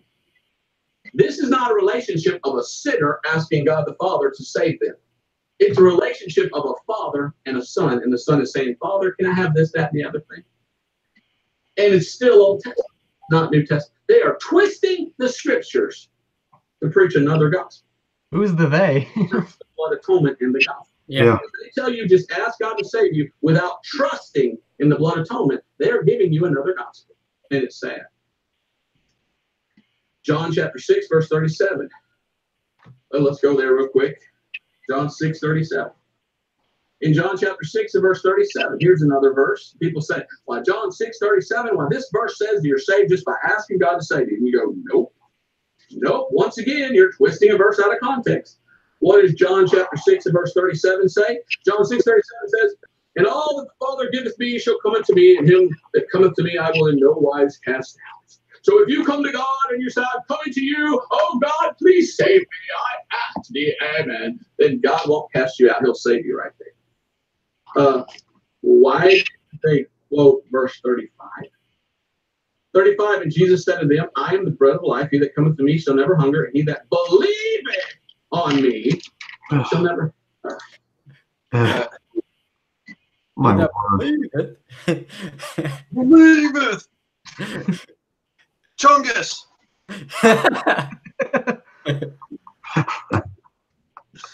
All right. You come to God by faith. You come to God believing. If all you do is come with your mouth and you ask, please, but you're not trusting in him from the heart, you're still wrong. But a lot of people want you to think that asking is what saves, and that's not right. Luke 23:42, the thief on the cross. He saw Christ's blood, and he dies. This is a dispensation. This is still before Christ died. And Jesus said, that day shall I be with thee in paradise. What did he do? He said, Lord, remember me when you will come into your kingdom. Not our dispensation. So a lot of people will run to Matthew, Mark, Luke, and John. Well, here's another one. Luke chapter 18. Luke chapter 18, verse 35 through 43. Read that sometime. This guy calls out to God twice. And he says, God, save me. God, help me. God. But he's not calling out for salvation. He's calling out for healing. He's saying, God, please heal me. Verse 41. What does Jesus Christ say? He says, look, you got to have faith. Verse 42. You see, the theme in the Bible is coming to God. Oh, sorry. No, you're fine. Again, he just lied there. He just blatantly lied because he didn't turn there. I have it pulled up right here. I'll read it. In verse 41, again, you just heard him say that, like you can't be saved because you don't have faith, or however you said it, right? It says right here, saying, what wilt thou or I'm sorry, what will thou that I shall do unto thee? And he said, Lord, that I may receive my sight. And Jesus said to him, receive thy sight. Thy faith had saved thee. And previously, he was literally crying out to Jesus. That proves that prayer, his calling, shows that he has faith. Yeah. And if you look at everybody in the Gospels that came to Jesus Christ in a broken state, they had some kind of problem, whatever it be, blindness. You know, the woman that had the 10-year blood issues or whatever, and then of course the Canaanite woman. What did they all do? Did they come up to the Lord and just stood before him and just didn't say a word? They just believed it? Yeah, exactly. Stupid. They asked God to help them. Yeah. They cried out to him for help. Absolutely, yeah. But that's not a dispensation, so we don't have to worry about that. Oh, yeah. Yeah. All right. Through faith and believing and trusting in God. If all you do is come to God and say, oh, God, save me, but your faith is not in what Jesus did for you, you're still lost. I don't want to repeat myself, but it's important that you know. Repeat yourself like 50 times. 52, blind Bartimaeus calls out to Jesus. The Bible says he was saved by faith, if you read the passage. Luke 11:13, someone gets the Holy Spirit by asking for it. Who is that? Well, that's still in the Old Testament. That sounds like that's going to be over here in the tribulation. That's not the church age, because we've already started this looking at Ephesians 1:13. In Ephesians 1:13, Paul says today in our dispensation, we don't get the Holy Spirit just because we ask God for it. We get it when we believe. And when we believe the gospel, that's when we are sealed with the Holy Spirit promise. So if someone is preaching, all you have to do is ask God for the Holy Spirit, ask God to save you, ask Jesus in your heart. They are preaching a non-dispensational, or how would I say this the best way? They are preaching a non-dispensational message. They're not in the right dispensation. They're not here preaching the gospel of Paul. They're over here, or they're over here. They need to get right with God, especially if they claim to be a Bible believer, King James Bible believer, and a dispensationalist. Why are they preaching a different gospel? The other thing I want to say is this. Well, I'll write up number 3 here in a second, but let me finish with one more. Romans chapter 10, verse 13. They say, now this one is in our dispensation. And Romans chapter 10, verse 13, look what it says. Romans 10:13 says, for whosoever shall call upon the name of the Lord shall be saved. Notice the mocking tone there. I know, that mocking, like while he's reading scripture, mocking it and stuff. Yeah, he's a devil. Yeah. He is. And the people that follow him and refuse to stop listening, they're devils as well. Yeah. Simple. And they say, so if you just say, oh, God saved me, then you're saved because you asked. And they say that the salvation is because of what you did. You're asking. Why don't they ever read the very next verse? Probably. How then shall you call on him in whom they have not believed? If you're going to ask God to save you, but you're not believing, then you're still lost. You've got to believe. What are we up to now? What, 112, 113 maybe times that he said this? Yeah. You got to ask. If you don't get saved, if you're asking and not trusting. Yeah. Moron. To be saved. Yeah. Your faith has to be in something. You've got to trust in something to be saved. It's not the asking that saves you. It's the belief. So if you ask without believing, you're still lost. You're not saved. Notice how it's always all about you, about him, what you've done, like we've been saying earlier. Yeah. It's not about when does God save you. At what point does God say, okay, I'm going to save you now? Let's continue. We'll get into Romans 10 here in a minute and look at more. The last thing I want to say about this, just telling someone to ask God to save you, it is anti-judicial. According to the Bible, there is a judge, a great judge of all things, and that judge is God. And God has this thing set up kind of like a court. And in Hebrews chapter 12, verse 23, the Bible says this about God. To the general assembly and church of the firstborn, which are written in heaven, and to God, the judge of all. God is the judge of all. 1 Peter 4:5 says that Jesus Christ is the judge of the quick and the dead. In 2 Timothy 4:8, it calls Jesus Christ the righteous judge. So there is a court system here. I don't know if you're familiar with the court system in the world, and it's not really that good because there's corruption in today's courts, unfortunately. Why do you think the woman is standing out there, a statue of justice, and she's got a blindfold on and scales because justice is blind? But when God judges, he won't be blind. God sees all things. The eyes of the Lord in all places beholding the evil and the good, the Bible says. But someday God is going to judge.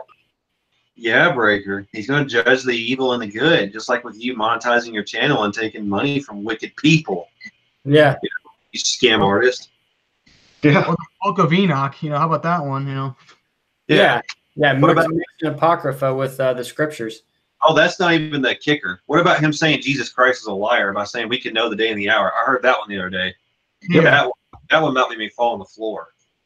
Yeah. And brethren, I actually have a clip because I'm currently working on a compilation video showing all the times this guy lies. He has a video out there, and I'm not even joking. He has a video where he actually point blank says Paul the Apostle was a date setter, but in that same video, he says he's not. He's like, I'm not a date setter, never have, never will be. And then he goes on to say Paul and the rest of the apostles actually date set it. I am not even kidding. Doesn't surprise me. Yeah. It's kind of a good picture to freeze on there. Chungus. Yep. Give me my KFC. Based upon one thing. Romans chapter 2. Look at what Romans 2:16 says. Romans 2:16. In the day when God shall judge the secrets of men by Jesus Christ according to my gospel. Paul's gospel is the gospel of 1 Corinthians 15, 1 through 4. And Paul says someday Jesus will judge all people. Based upon what? To see if they trust him. The gospel. Now, that was out there. You probably met them. I hear from people all the time, phone calls, emails, letters, saying, Brother Breaker, the church that I go to, they never preach the gospel. Matter of fact, they don't even preach Paul. They say Paul shouldn't be in the Bible. All they do is spend their time in Matthew, Mark, Luke, and John. And I go up to them and I say, what's the gospel? How do I get saved? They say, well, just ask God to save you and you'll go to heaven. And I say, yeah, but what about the gospel? What gospel? Many of them don't even know that 1 Corinthians 15, 1 through 4 is in the Bible. And I hear from these people all the time. And some of them tell me that the preacher even stands up and says things like, well, you don't even have to know the gospel to be saved. All you need to know is you're a sinner, and then just say, oh, God's saved. I got to call it. I believe he's flat out lying. I've never heard that, not ever, in any kind of church. None of that. They only preach out the Gospels, and they say just ask God to save you. That sounds like a flat out lie. I do not see how that can be a real thing at all. I mean, I think I think a lot of these things he's just made up just to make this video to try to argue a false point. Yep. Exactly. Yeah, I totally agree with that. I mean, I've been to some really wicked modern churches. They all believe that Jesus died on the cross and he paid for your sins and the whole deal. What they don't preach is they don't preach repentance. They don't preach the end of your self-righteousness and that your life is going to change. They don't preach that. They don't preach against sin. Exactly. But every single one of them, you go past the most wicked Methodist churches out there, you'll see the wooden cross out with a little purple sash on it at Easter time. Yeah. I mean, and if you'll ask God to save you, well, you'll go to heaven because you asked. So they're making the gospel asking. When the Bible says no, the gospel of salvation is based upon the atonement, and it's whether or not you believe. So all over America, all over the world, there are false denominations that are preaching another gospel. And they're saying that what saves you is the fact that you asked. Proof? Why aren't they focusing in on believing? Because the Bible says God's going to judge everybody one day. Romans 2:16. Okay, and again, I got to just say this. Why don't the churches focus in on believing? They do. Every single modern church out there tells you to believe the gospel. Tells you to believe that Jesus Christ died for your sins. They all tell you to believe. I mean, give me a break. You know, it's funny too. If their plan of salvation is right, if it just believe, okay, then who isn't saved? At that rate. Yeah. Yeah. Yep. not to see if they ask God to save them, but whether or not they believe. It's all based upon whether or not you believe this gospel. Do you believe 1 Corinthians 15, 1-4? Are you trusting in what Jesus did to get you to heaven? Or are you trusting in what you did? I told you my testimony, I was lost for many years. I asked God to save me every night, over and over and over. And I thought I deserved heaven because I asked. If I would have done it, and I would have 18 years of praying every single night. That's a long time. Yeah. It's so pathetic. It took 18 years for him to finally get like this general knowledge of just his death on the cross. I mean, come on. Really? I mean, that's a world record somewhere. I guarantee it. You know, it's Martin Richling repackaged. Yeah. Prayers will work. You can't get saved by your prayer. And all this stuff. And I read the Bible 8 hours a day, 365 days a year. It just give me a break. He's just so righteous. Every night he's praying and everything. Yeah. Okay. For the record, too, I mean, nobody here believes that we deserve heaven. We all believe we deserved hell. Yeah. I mean, stupid. We'll continue. deserve a place in heaven because I asked you. And what would Jesus have said? Well, I told Paul that it's whether or not you believe the gospel. Why didn't you believe the gospel? What excuse would I have had? None. Because I hadn't heard the gospel until I was 18 years old. Now when I die and stand eyeball to eyeball with Jesus, and he says, why should I let you in heaven? I'm going to say, God, because I trust the Lord.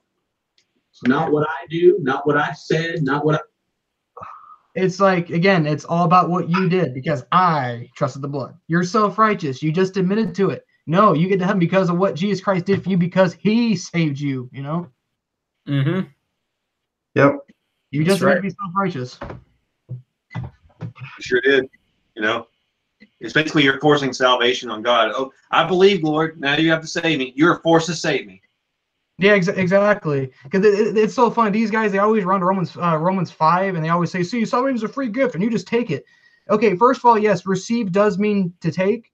But the question is, how do you take it? Okay? Did you take it because God gave it to you, you know? Or you take it because you say, I have faith, so therefore I'm deserving. Give me, you know? There's a huge difference, you know? And also, the chapter and verse where it says God's going to ask us why we deserve to be in heaven. You know, I thought we go to the judgment seat of Christ at the rapture, at the catching away. Yeah. You know? Yep. Weird. We're almost through this. I know it's suffering here, but, you know, there you go. What I prayed, not what I did. Lord, I'm trusting completely, solely, only by faith in what you did for me because I can't save myself. And I'm trusting in what you did to save me. Someday God's going to ask me, did you believe the gospel? I'll say, you bet. July 29, 1992. So are you saved? God will judge all one verse of scripture. Whether or not they trusted the gospel of Paul. Whether or not they've received the atonement by faith. You know, this is a good verse in Romans chapter 5. Romans 5:11 says, and not only so, but we also joy in God through our Lord Jesus Christ, by whom we have now received the atonement. You have to receive the atonement by faith. You don't get saved just because you ask God to save you. It's when you hear and understand and believe the gospel that you get saved. So I'm worried about people that have asked God to save them without trusting in God to do so. And you might say, well, there's nobody I know like that. Oh, no, there's hundreds, there's thousands, there's millions of people that are in false churches that are told that the asking saves, so just ask God to save you. Where are they? Proof. So it's for those people that I preach this. I want you to.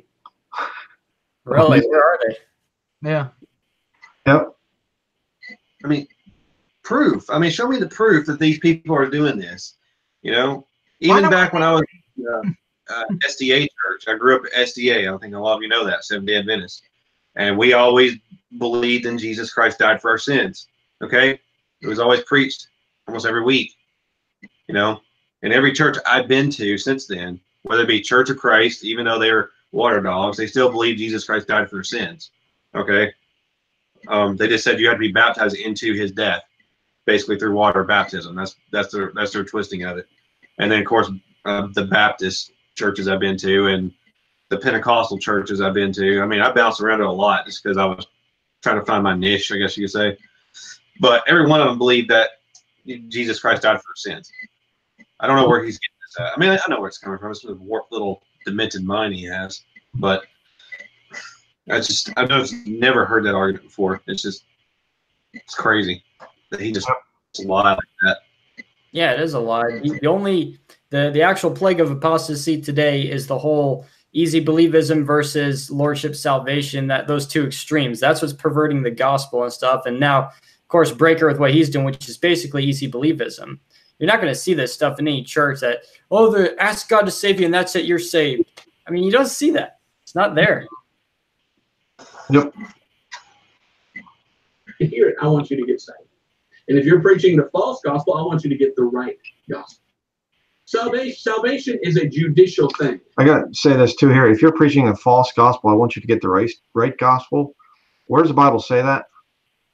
Okay. If a man's preaching a false gospel, he's accursed. Mm-hmm. You're not going to say, well, I was preaching the false gospel there for years and damning people to hell, but I preach the right one now. Think about this for a minute. You commit a crime and you go before a judge. All right? Picture this. You got this big old bench here. You're standing there, and that judge is sitting up there behind his bench. He's got his little gavel here, a little gavel. And the judge says, okay, what are you here for? And you say, well, judge, I'm a sinner. And the judge says, well, all sinners must go to. And you say, no, I don't want that. And the judge says, well, have you made, is there a payment for your sin? The only way to not go to jail is to make a deal, make a bargain, if you will, with the judge. And if you look at this in a judicial way, what happens if you come to the judge and say, Judge, I'm just as guilty as hell. Please let me go. Do you think a judge will go, well, all right, you look like a half-decent fellow. Because you asked me to let you go, well, I'm just going to let you go because you asked. What? No, that would be a corrupt court. A judge of the law must obey the law, and the law says there must be a penalty. Someone has to pay for that crime. If all you've done is said, well, just judge, please. Imagine you go before the judge and you're guilty as hell, and you say, Judge, please, can I go and not go to jail? Please. Do you think the judge is going to let you off because you said please? No judge worth their salt, who is a true, just judge, would say, well, just because you asked, all right, you're forgiven of all your crimes. It's not asking in a court setup that gets you off. There's a penalty. That penalty must be paid. So until that penalty is paid, you are still guilty. You must come to an agreement to have that sin paid for. You can either pay for yourself, or you can take the deal. Jesus paid for our sins on the cross. And God offers you a deal. Pay for your own sins, go to jail for the rest of your life, go to heaven and pay for your sins as you burn and suffer the wrath of God for all eternity. Or make a deal with the judge. And the judge says, well, you know what? You might not know this, but many years ago, we made a deal. Someone paid for this crime, and anybody that will make a plea before the court and say, I accept what's been done on my behalf. I say I accept. Well, that would be calling, wouldn't it? Yeah. Problem. Why not just stand there and look at the judges? What are you doing? I'm believing. I'm trusting. You're going to scare me. That guy's such an idiot, my word. Well, they'll be let off. The penalty's already been paid. Will you accept that? You must pay for your crime or have a settlement agreement between the two parties accepted by both to be let off. You know, justified is a court word. So let's say I have to kill a guy, and I hope I never do. You know, in the law, if a guy breaks into my house and he comes in, he says, "I'm going to kill you and your wife, and I hate you, I'm going to kill you," and I'm scared to death, and he's coming at me with a knife, and I shoot the guy. You know what I am in the eyes of the law? Justified. That would be a justified killing because it was in self-defense. Justified is a judicial term, and there are times when in the eyes of the law, even though you're guilty as hell, you're justified. Justified means justified, never saved. And so when a man is justified by a court of law, in the eyes of the court, it's like, no, he never did that. We completely forgive that crime as though it never happened. So what Jesus did is Jesus died on the cross, and he paid for my sins.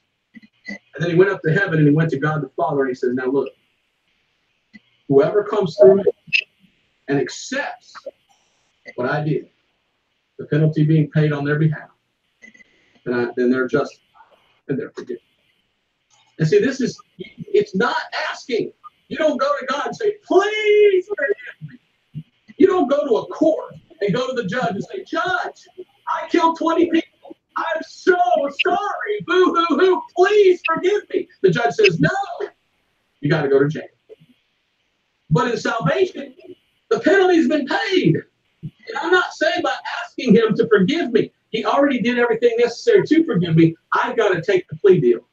I've got to accept the deal made so that I can. I just want to make one kind of observation. His whole analogy here, because like you said earlier, God being the judge, which is true. It's like, okay, if you're at the judgment, seat of Christ, or I'm sorry, the great white throne judgment, guess what? Yeah, you're calling. There's no point anymore. So because you're already lost. So his argument is like so stupid. Like you don't get to the judgment seat and say, oh, save me now. Well, obviously not. I mean, again, who uses that argument? Yeah. Yeah. Be justified. Let's go to Romans 10:13 again. Romans chapter 10 and verse 13 says, "For whosoever shall call upon the name of the Lord shall be saved." A lot of people say, "Well, that call means ask." No, it doesn't. Yes, it does. Ask. People say call means ask. Not exactly. The word call comes from the Greek word. Oh, here we go. The Greek word. The Greek word. Okay. All right, we got to stop the broadcast. I didn't realize he was going to pull out the Greek. Man, we just lost big time. Okay. Yeah. He just beat us. All we got is King James Bibles. Yeah.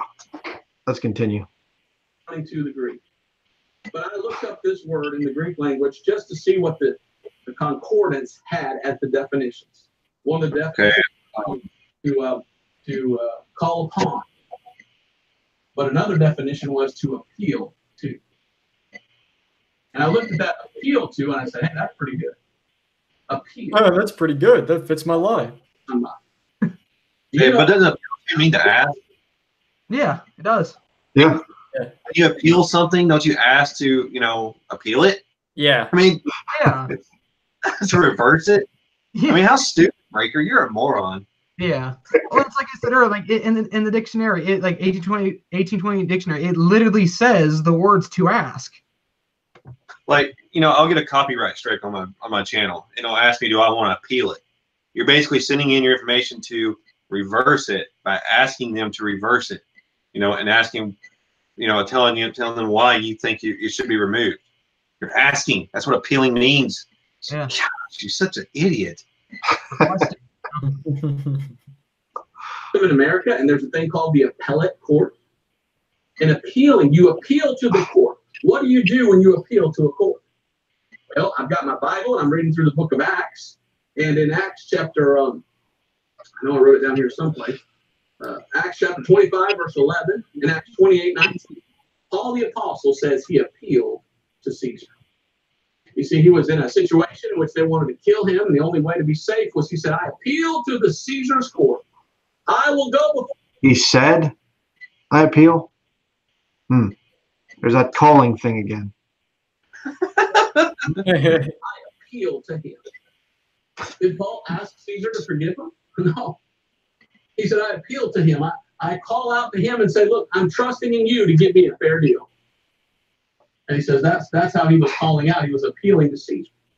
What is salvation? Is salvation just with your mouth saying, oh, God saved me? That doesn't work in the court system.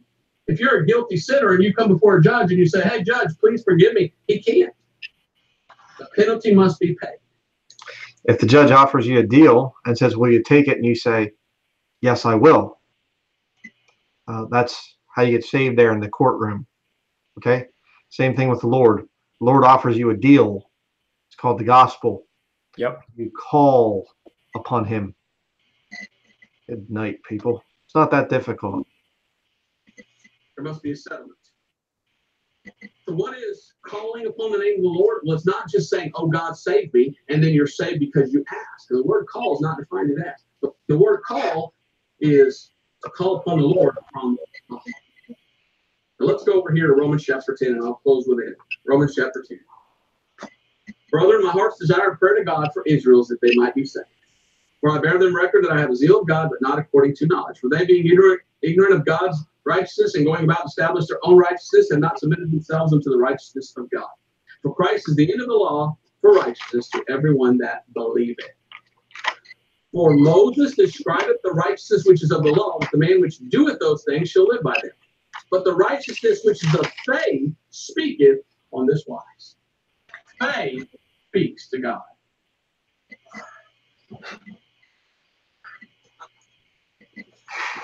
When you trust in the gospel, it speaks to God from the heart. Your heart cries out to God when you understand the gospel and you believe. Can I get a chapter and verse on that, please? Yeah. In the name of the Lord. Really? Believe. He doesn't say as far what? I'm just saying, where does the Bible say that the heart cries out to God? Exactly. Yeah. Well, he has a particular verse, and I don't recall if he uses it in this video, but he uses in all his other videos. You always run to what's it? 2 Timothy 2:22, where it talks about calling out of like a pure heart, and he says, "See, look, it's the heart that calls." It's like, no, the purified heart means that you're saved because God purifies our hearts when we get saved. That's all it's saying here. By the way, I'm holding the catechism because somebody asked. It's because I'm going to show you what the catechism says here in a minute. So, but yeah, I mean, just the level of extreme that he's going to in his whole little video to try to prove this. He's run into this whole heart thing, trying to twist it. As we established earlier, out of the abundance of the heart, the mouth speaketh. It's like, it's just ridiculous. Yep. All right, let's go. Almost done. All you do with your mouth is say, "Oh, God saved me," but there's no faith in the heart. Then you're like a sinner that's guilty as hell, standing before a judge saying, "Judge, I know the law says I need to go to jail, but would you please forgive me? Oh, come on, just please." You can ask the judge till you're blue in the face. He'll say no. The payment must be made. So salvation is not asking God, "Please, please, God, save me." Salvation is saying, "Okay, what are my options?" Well, there's someone that's made the payment for you. If you accept, if you believe in what they've done for you, you can be let off. And you say, "I accept. I believe it. I understand. I believe, and I accept by faith." The Bible says it's your faith which speaks to God. Say not in thine heart, "Who shall ascend to heaven?" That is to bring Christ down from above. Or who shall descend into the deep? And look at verse 8. "But what saith thee? The word is nigh thee, even in thy mouth and in thine heart." That is the word of faith which we preach. The Bible, Romans chapter 10, the chapter that says, "Whosoever shall call upon the name of the Lord shall be saved." The context is faith from the heart. And it said mouth too. From the heart. It said mouth, exactly. Yeah. There's two things. You can't get rid of those two, because why? We said for the umpteenth time, "I abundance of the heart, the mouth speaketh." They're connected. You can't get rid of them. That calls out to God. That's what God is listening for. Whether or not you believe in the gospel.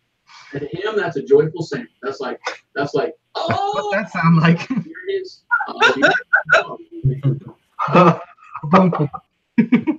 I hear his heart's believing. Any scripture? Of course not. Really? Yeah. So, like, does God hear when you have heartburn?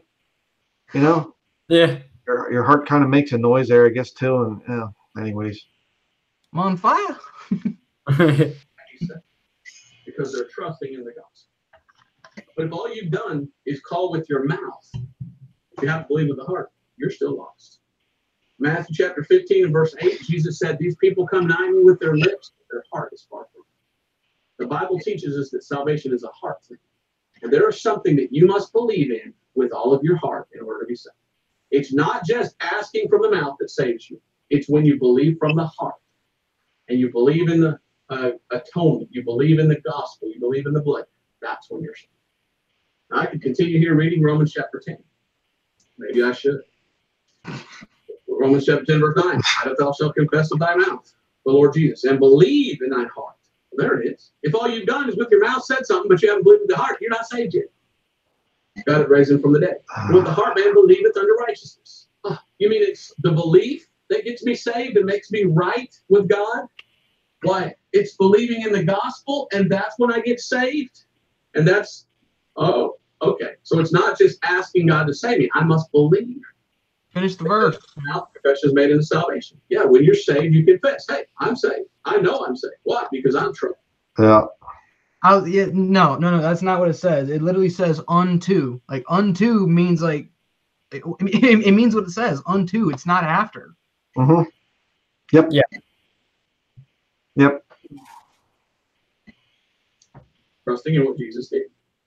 For the scripture says, whosoever believeth in him shall not be ashamed.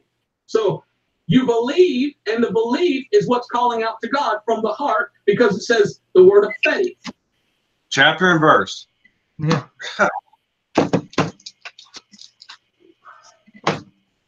Yeah. We're almost done here. Go ahead. Keep going. Oh, I'm sorry. One more thing, just very quickly. The verse says believe on. It believeth on, not believeth in. You know, there's a big difference there. Yep. And the righteousness which is of faith speaketh on this life. It's when you're believing right, that's what's calling on God. And that's when God hears and saves you. You can ask the judge till you're blue in the face. Please save me. Oh God, I'm a sinner. I don't want to go to hell. I ask you to save me. Please save me. He's looking at the heart. You're burning hell, Breaker. Yeah, you know? really. I mean, I remember the night I got saved. I was just so broken. I was sobbing, and I was just, God, please save me. I'm so wretched. I'm so vile. I don't even deserve you dying on the cross to pay for my sins. I'm just so broken. And to see somebody making fun of that, Yeah. you know, Yeah. Yep. just, oh my word, just turns my stomach. Oh, we should pray for him. Oh, let's just be concerned about him. No, I'm not going to pray for him. Yeah. He's gone past the point. He's preaching a false gospel. Yes. You know, I get sick and tired of these people coming in the comments and telling me that I'm hateful and stuff like this because I tell you not to pray for a false prophet. Where's the scripture that says pray for false prophets? Show it to me, and I'll change. You know, when it says love your enemies and pray for them and all that, we're talking about Catholics. We're talking about Jews that reject Jesus Christ. I have a burden for those types of people. But people like this that claim to be one of us and yet twist the gospel, no sympathy at all. Nope. Yeah. Burn in the fires of hell. And same for his followers that still listen to him after all this. Yep. Yeah. What is the heart for you? What is the belief in what happened? Why are you saved? This might be scary to some people, but it's what the Bible says.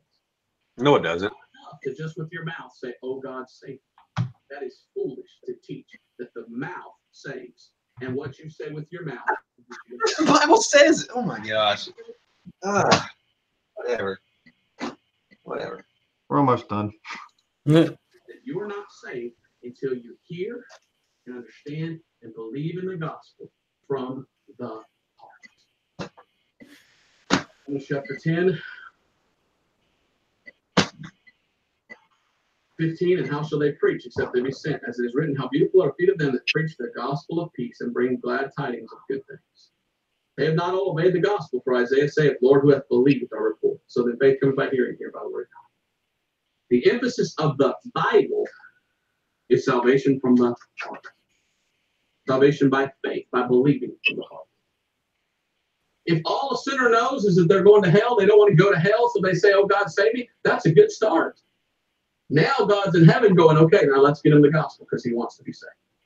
But the asking itself didn't save him. Now, what are we that are preachers supposed to be doing? It's up to us to get them the gospel so they can get saved by believing. And if you claim, let me get right in this camera. If you claim to be a King James Bible believer and you claim to be a minister of the gospel, why aren't you pointing them to the blood of Christ? Why aren't you preaching the gospel of salvation? They might have just said something with the mouth, but they're still lost because they haven't believed from the heart. Aren't you supposed to be, as Paul says, an able minister of the gospel and explaining the gospel in such a way that they'll understand? Why aren't you doing that? Many people out there in churches and on YouTube and other places, they don't care about the trusting part. They just let people say something with the mouth. Name one. Yeah. Okay. Fairy princess. Name one. Well, I care about whether or not a person is believed from the heart. That's why I make a big deal about this, and I want people to see it's not just asking that saves. The court won't give you forgiveness just because you ask them to forgive your crime. The penalty must be paid. The penalty has been paid through the blood of Christ. And when you trust that shed blood, cries out to God from the heart, and he says, that's right. They believe. Now they're saved. God is looking at your heart. Are you saved? I hope this has been a good message. I hope it's been a blessing. I don't want to. It hasn't. Yeah. Preaching what the Bible says. And I just want people to get saved. It's been a blessing to me throughout my years of ministry. Whenever I preach a message like this, hearing from other people that said, Brother Brecker, that helped me get saved. Or I sent this video to somebody else and they got saved. They understood because they were one of those that all they did was with the mouth ask God for salvation. But they have never believed from the heart. So that's what I want to see, is that you're believing in something. God bless you. We'll see you back next week. You know what? I guess Rick Warren and Rob Bell are both saved because they believe the same crap. I mean, you listen to Rob Bell's statement. I've looked into that guy when I did my video on him not too long ago. And he basically would say, Jesus, I believe in you and I receive you. Yep. And that's it. You know? But I want to show you guys something here in the Catechism, what they say about salvation, you know, the profession of faith. Check this out. It says, the profession of faith, part 1, section 1, I believe, we believe. We begin our profession of faith by saying, I believe. Doesn't that sound familiar? No. Or we believe. Before expounding the church's faith as confessed in the creed, celebrated in the liturgy, it lived in observance of God's commandments and in prayer. We must first ask to believe what believe means. Faith is man's response to God, who reveals himself and gives himself to man. Almost like, you know, these people just taking the gospel. At the same time, bringing man a super abundant light as he searches for the ultimate meaning of his life. Thus we shall consider for that search then the divine revelation by which God comes to meet man, and finally the response of faith. You know, no repentance. You know? Exactly. So he's preaching exactly what Roman Catholics believe. Surprise, surprise. And you know, I wouldn't be surprised either. You know, if you actually understand the Eucharist, you know, the Mass, they believe that you eat and drink by faith. You know, eating and drinking represents faith, and they believe in the blood atonement, you know, for salvation. So they're drinking the blood and saying, "I believe in your blood to save me," and drinking it. Yep. Mm-hmm. Exactly. I'll be right back. I got to go to the bathroom. No, you're good. I'm not going to be puking, you know. Hope not.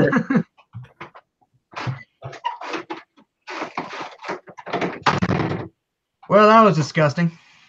Yeah. That was horrible. That was vexing to sit through.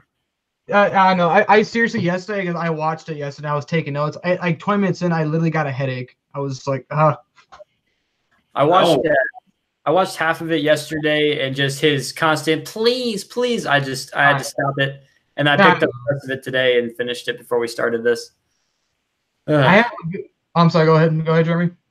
I was just gonna say this was more entertaining than anything. I mean, it was just at first it was making me mad, but now as it went on, I was like, this is kind of funny. This guy's just flat out. That's what I thought too. Because honestly, because I've seen, because all these breaker people, they always try to like educate me. It's like, I've watched him just as much or longer than some of their most devout followers. I used to watch some of the stuff when I was lost. Okay, I know what breaker teaches. And and his video is just a repeat of everything he's already said. As a matter of fact, again, I'm working on a compilation video showing all his dumb lies. He has a video where he was like, it was like his 10th ever official sermon video, right? It's going really old, like it's just very drab. He doesn't have his beard yet, and he's going through what it means to call upon the name of the Lord. And he does the whole, it's the heart, it's just the heart, all this sort of stuff. And then he actually at one point actually says that confession unto salvation, he actually called it a Catholic doctrine. I just read to you right there. It's not. Okay. Yeah. So I want to show you that because I remember him saying that. So yeah, it said, I believe in Jesus. Okay. Catholics do believe that. For him to sit here and say confession unto salvation as a Catholic doctrine, I just read to you that it's not right here. What number was that? What was it now? What number was that in the catechism? Oh, it is page 28. Page 28? Yeah. I might put that in the book. Yeah, there you go. Good. That'd be a good one for you. Yeah. Yeah. But yeah, I mean, yeah, I've heard him say that before. So if anybody's got any questions about that, I just read it to you. Yeah. That's what they believe. So, I mean, hey, I'll be right back. Right. Okay. I guess I should all bathroom break. But yeah, I knew Breaker was a fake back when I watched one of his one of his sermons where he started referencing the Book of Enoch and how the Book of Enoch talks about a couple of angels, quote unquote, buried in, I think, the river Euphrates or somewhere around there. And he's like, isn't it interesting that the Book of Enoch says this? And it's like, okay, what's your point? Are you saying that the Book of Enoch is canon? Because if you are, that's going to label you right there as a full-on heretic. So, I mean, what's your point with that? Yeah. When I first saw that he was a heretic is when he came out with a video about 3 years ago where it said the bloodless gospel. Yeah, he called it the bloodless gospel. And I was listening to this whole thing. This is the time when I thought he was okay. I didn't think he was that bad, ignorantly. A lot of things he was putting out was pretty good, and stuff like that, I thought. And then I heard that bloodless gospel video, and I looked at my wife at the time, and I was like, does this sound weird to you? And she was like, yeah, it does. I don't feel right anymore. And we turned it off. And then lo and behold, he comes out and he's denying prayer later on, Yeah. So that was the first time I saw that he's got problems. I just don't sit here I don't know how you can sit here with a clear conscience and preach the word of God and take money from YouTube. That still boggles me. Mm-hmm. Yeah. And the big attack that his followers they'll bring against me, and they'll say, well, you have PayPal. And so PayPal takes a little bit of the money. PayPal doesn't give me money. Okay. The big difference there. Well, you have to pay, and so part of the money is going to PayPal. Yeah, I put gas in my vehicle, and the money goes to Arabs and things and enemies of this country. I go to a bank, and they take money too. How's that the same as monetizing a channel? Mm-hmm. Never understood that. Yeah.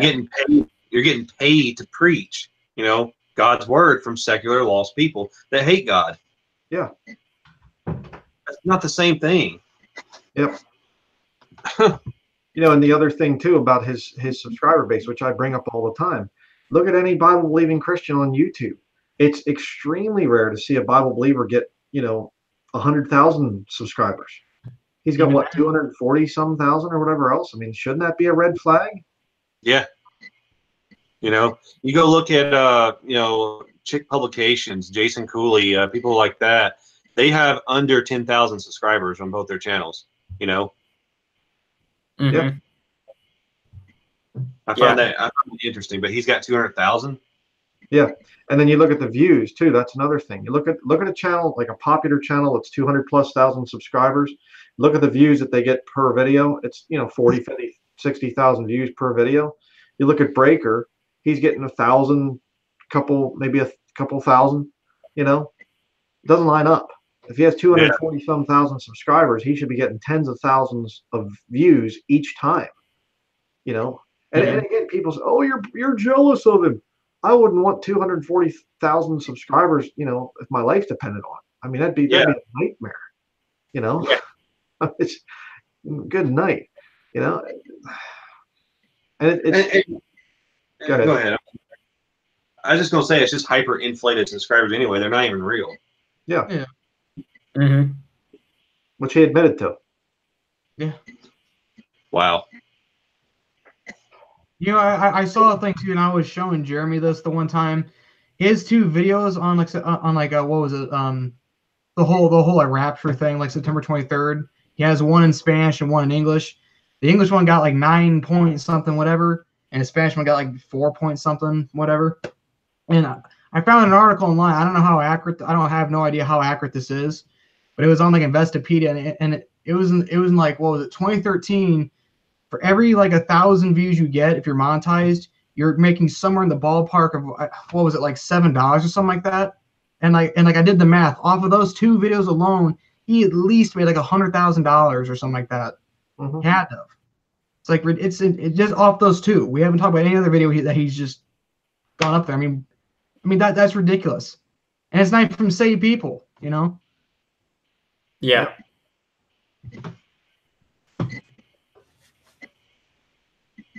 Do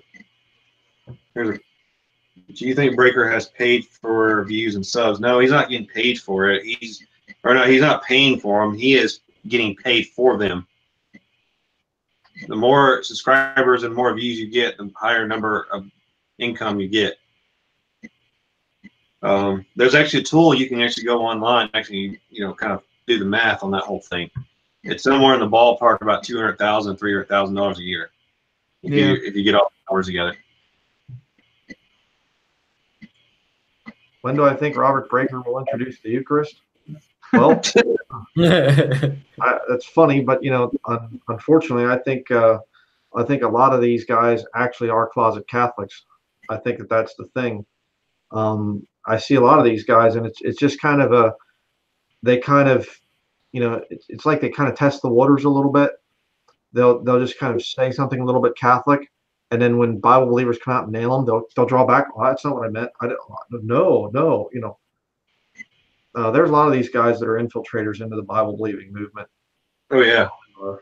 They're just biding their time, waiting for the right moment to come out of the confessional, as I've been saying for years. Someone said Cooley applies the law to his content. No, he doesn't. No, he doesn't at all. Don't try to false accuse somebody, okay? I've known the man. I was friends with him for a long time. Cooley was a saved man. He's just got problems. Some serious problems. He's got that whole church building mindset and stuff. I mean, I consider him saved. He preaches the right gospel, all that stuff. He stands hard against Roman Catholicism and Stephen Anderson, but the church building thing has really got him messed up. I'll just say that. He is a little bit on the legalistic side about things. So I will give you that.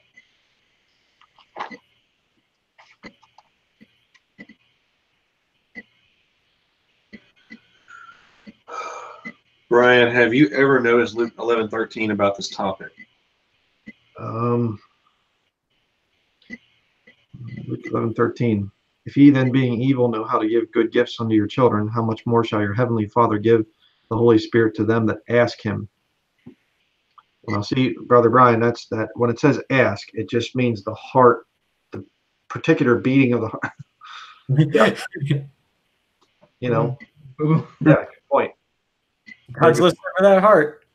Yeah. I mean, seriously, like, what on earth does that sound like? The whole thing is, he goes to this elaborate length to basically set up an entirely false system that people are asking to be saved and not understanding what Jesus did on the cross. You know, there's no knowledge. They're just saying, God save me, or whatever else. You know, I will say I heard of that in one situation, and that was Ben David Lew. He was a Jew back during World War II. He was taken into one of the death camps, and he actually, you know, cried out to God to save him, not knowing anything about Jesus Christ. He was an Orthodox Jew, and you know, the Lord eventually led him to salvation, but he wasn't.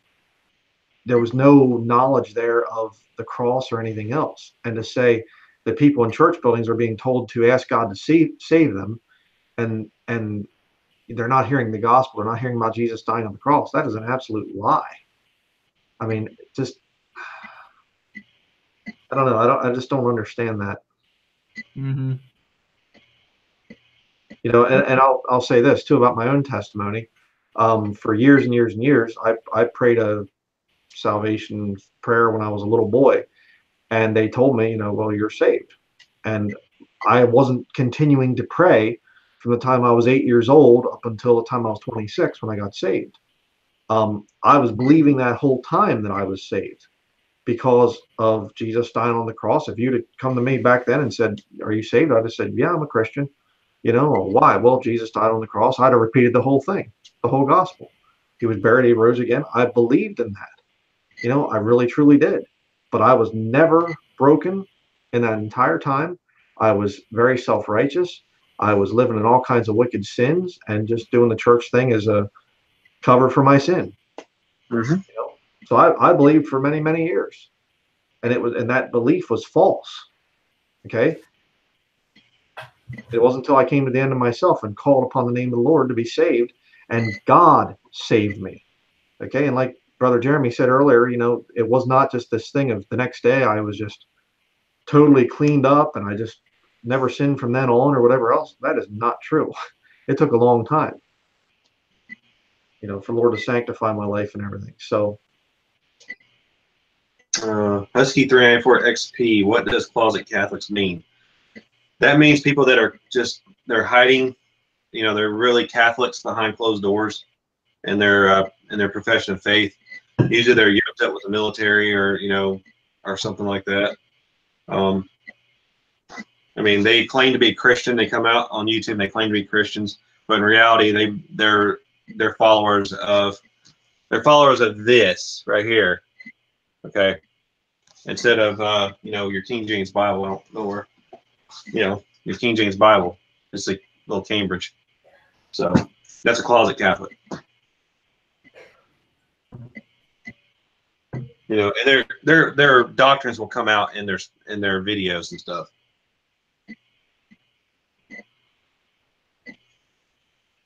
Oh, okay. I saw a question here. Laura Beth said, what does confession mean? In what context? Are you saying about, you know, as far as when I talk about Catholic confessional, or are you talking about as a Christian confessing things? Not really sure which way you're thinking on that one.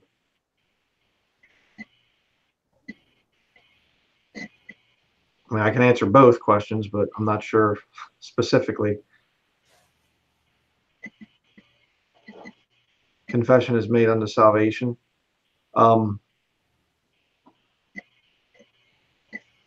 Okay, go back to Romans. Turn in your Bible to Romans. Chapter 10. All right, verse 9.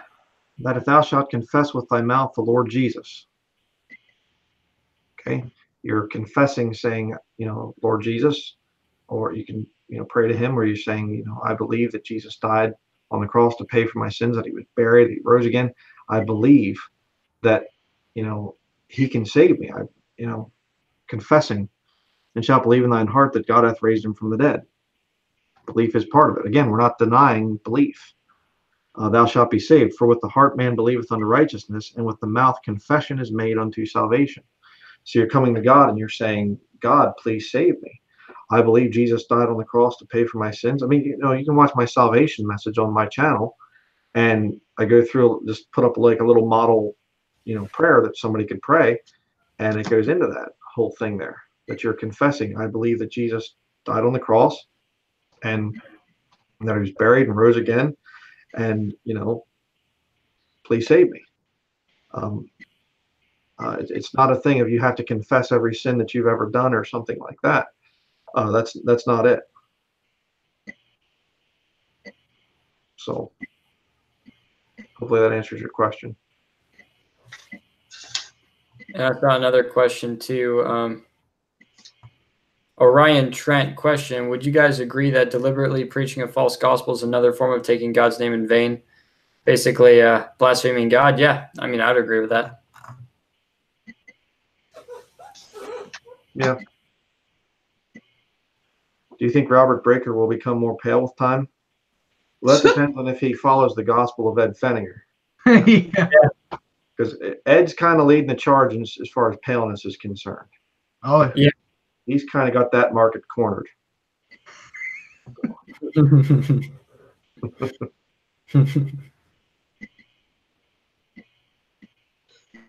Would you consider James Patel a closet Catholic?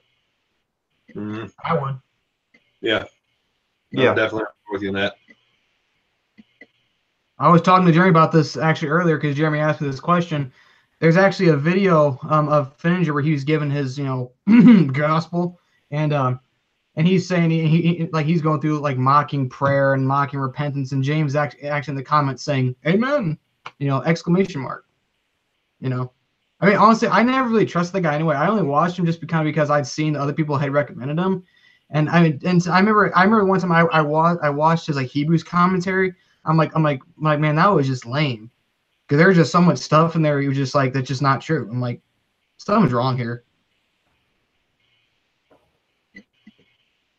Yeah. James Patel, if you listen to him as well, he puts on a very like kind of that staged voice. Let's turn in the Bible to the book of First Corinthians. Yeah. That's a thing I've preached against for years, this thing of carnival preaching. You got to watch out for people that have a preaching voice. That is so dangerous. I can't warn enough about that. Yeah. Yeah. I mean, what it does is it rises the flesh, basically. It's a form of mind control. Mm-hmm. Yeah, it's called it's actually a name for it is actually tonality. And I've said a good example of this is John Hagee. John Hagee and his Israel will be restored to its rightful glory and all this weird stuff and those high pitches and stuff like that. It appeals to the flesh. Hallelujah, tell the Lamb of God. Yeah. Can someone lose their salvation if they blaspheme against the Holy Ghost? Not today. Okay. Blaspheming the Holy Ghost is only possible when Jesus Christ is physically on the earth.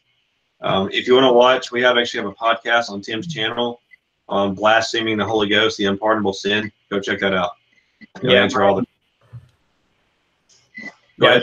I was just gonna say, for if you want to search my channel for that podcast, just go to YouTube and type in AVBTM all caps evangelist videos. That's the channel where we host the live streams and podcasts on topics like that. Okay. Daryl Miller here asks Brian Denlinger, can you please explain Romans chapter 6, verses 3 through 5? Turning your Bible to Romans chapter 6, verse 3. Know ye not that so many of us, as were baptized into Jesus Christ, were baptized into his death? Therefore we are buried with him by baptism into death, that like as Christ was raised up from the dead by the glory of the Father, even so we also should walk in newness of life. For if we have been planted together in the likeness of his death, we shall be also in the likeness of his resurrection. Romans chapter 6 is all about the old man, your old life being crucified and buried with Jesus Christ. That's one of the things that happens when you get saved. It's another one of those things you aren't going to understand. It's not, part of the gospel in terms of you have to understand that you're going to become a new creature. But those things will be revealed to you later on. And, when you get saved, the Lord says, okay, that old life is now dead. It's buried with Jesus Christ. Walk in newness of life. You're a new creature in Christ Jesus, and you're going to sin. You're going to have struggles. You're going to have fighting with the flesh and everything else for a long time. But the point is, there is a new direction in life. You definitely will see changes happening. So, is it okay for a Bible-believing woman to have a job? Well, really, it depends. My thing is with that whole issue, let me explain this. If a Bible-believing woman gets saved and she's married to a dirtbag lost husband that you know, doesn't provide, doesn't doesn't want anything to do with Jesus Christ, well, she has every right to leave him. Okay, you're not supposed to be yoked up together with unbelievers. And if they reject Jesus Christ and don't want anything to do with it, she needs to leave. Okay, we're not in bondage in certain cases. So at that point, I would say, yeah, a woman can work at that point, because I mean, where's she going to go? You know, I mean, she's supposed to leave, you know, and live for Christ. You know, you can't stay in an unequal yoked marriage and live for Christ. It doesn't work.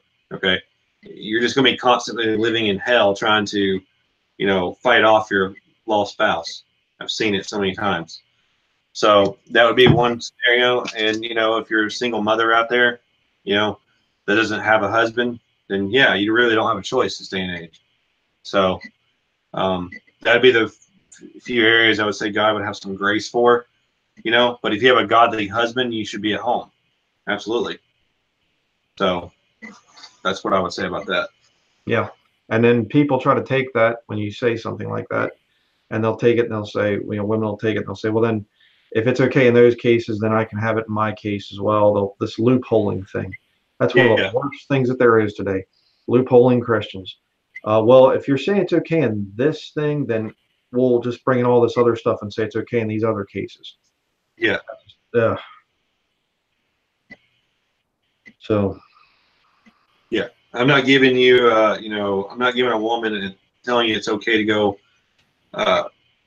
it's okay to go have a job. Okay. I'm not saying that. I'm saying there are certain cases where you don't have a choice. Okay. So let me correct myself. Yep. You know, if you can at all possible, be at home. Okay. No. Hey, 65 dislikes. Come on. You breaker rights. You can do better than that. Come on. Yeah. Up to 100. Come on, man. Unsubscribe now. You know? That unsubscribe button. Yeah. Oh no, and see that the opposite is gonna happen. They're gonna all subscribe to us and stalk every little thing we do. Exactly. Yeah, exactly. and like and email us. It's yeah. And I will say this: I do apologize if we don't see everybody's comment. I mean, they're going really fast. I'm trying to keep up, but it's hard. Yeah, yeah, it's quick.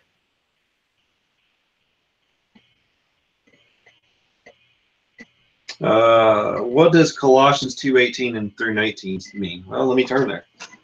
Speaking of which, to all the brethren in the comments watching, if you a new format we can do for questions and answers. If you have a question, type in all caps the first word question or just a capital Q and then your question after that, and that should make it more seeable.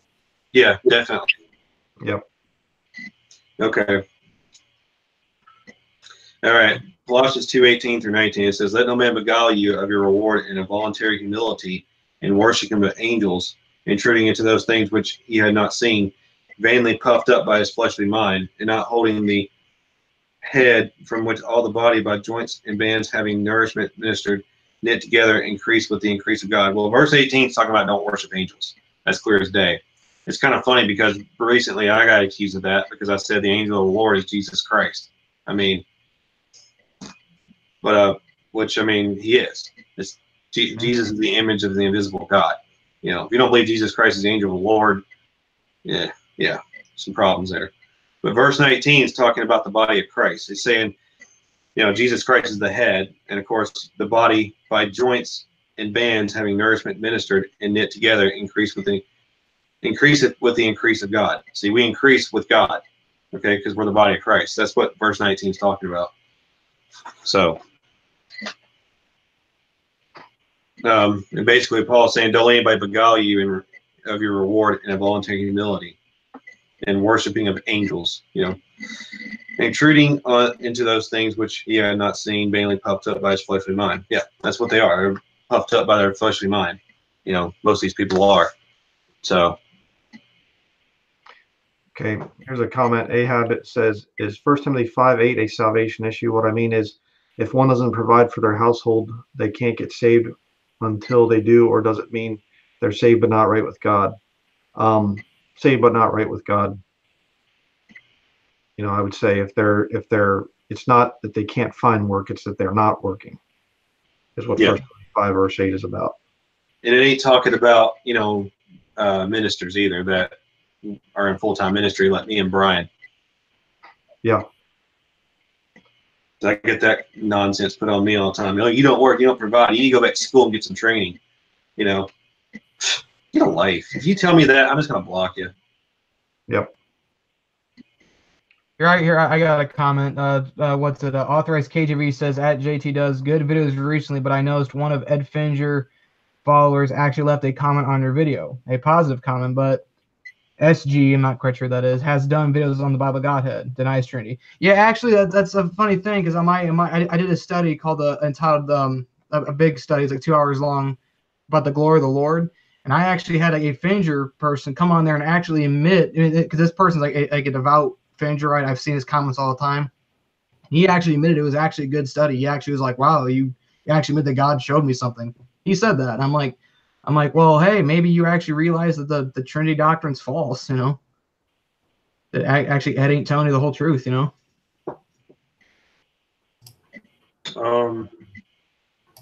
Okay, I see a question here. Laura Beth, do you guys really think the name calling is helpful?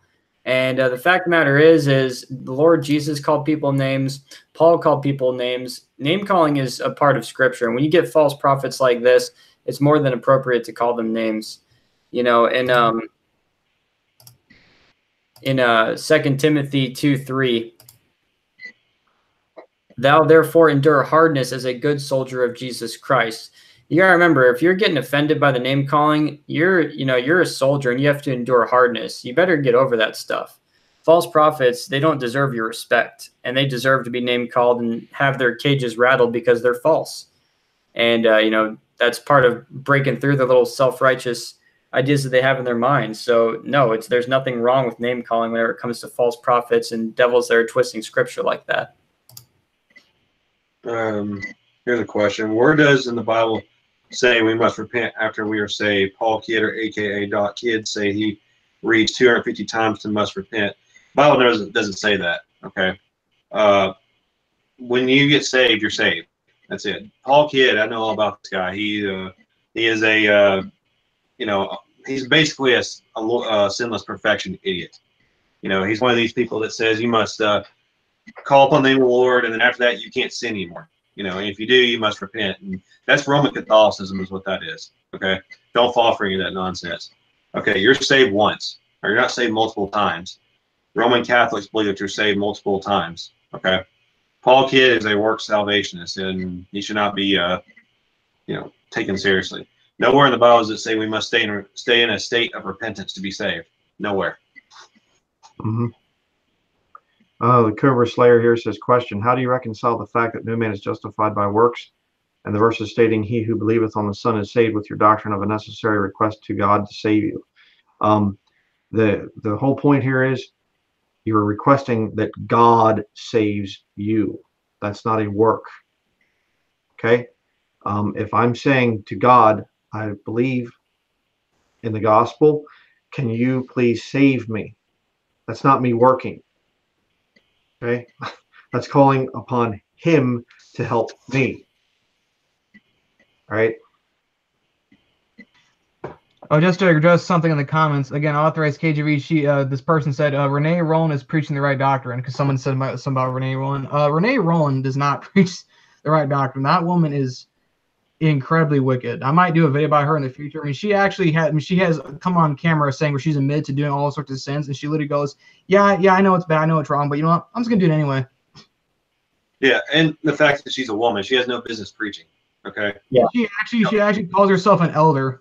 Like she says, she's like, no, I know, I'm an elder, okay, so I can preach, okay. It's like, show me some scripture.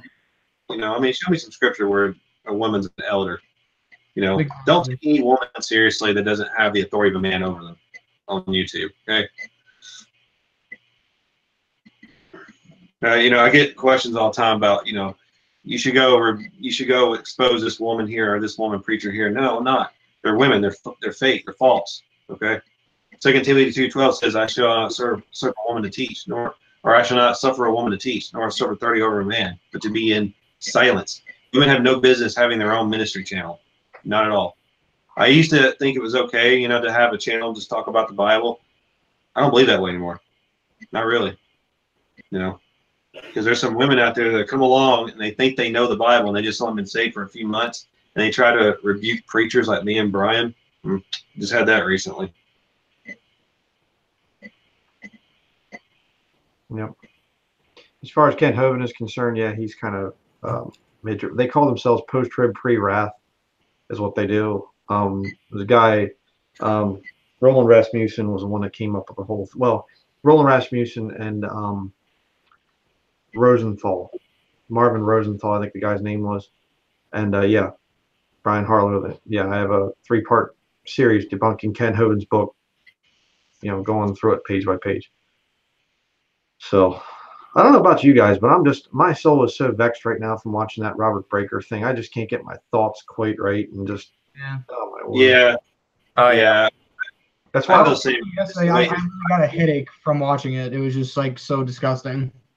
Yeah. Yeah. It was ridiculous. It's just the fact the way he was looking into the camera, like, you know, there was nothing there. You know. Yeah. Oh, so if you look into his eyes, if you look, there's literally nothing there. If you actually sit there and stare at him, you know. And it's funny about him. It's like, you know, I'll say this too. For him to come out and say all the crap he has said, like, again, I have a video for those who haven't seen it. This dude gets on camera and actually says, "As is written in the book of Enoch and the book of Jude." You know, yeah, he said that. You know, like, it's like, for him to say that, he has to know his followers are so, you know, dumber than he is. You know, to say that crap. Well, that's why he does a little duping delight thing. A lot of times he'll just go, huh, huh, huh, Yeah. while he's preaching. He's deceiving people. He knows he is. Yeah. Making good money at it. Someone asked about Jonathan Kleck. Jonathan Kleck he's a drug addict. Let's just put it that way. He's been busted multiple times for false prophecies and, you know, and all that stuff. I mean, the guy said he saw Michael the Archangel and he said he was told to say Hail Mary to be saved and all this junk. Jonathan Kleck's an idiot. Don't take him seriously.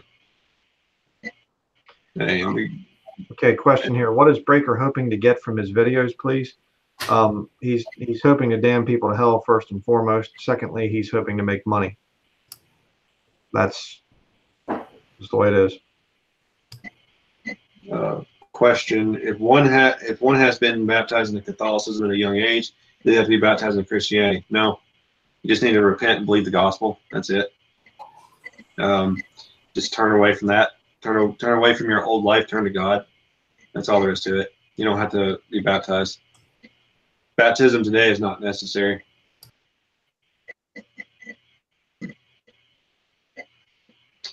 Yeah, we'll pray for you, Peter. Definitely. You're sick and in the hospital. What's going on? What's the reason what's the sickness? If you don't mind me asking. If it's personal, you don't have to say, but you know, what's the thing there?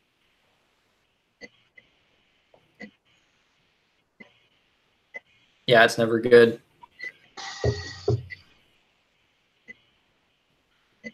Thank you. Okay, yeah, we'll pray for you. Definitely. Yeah, definitely.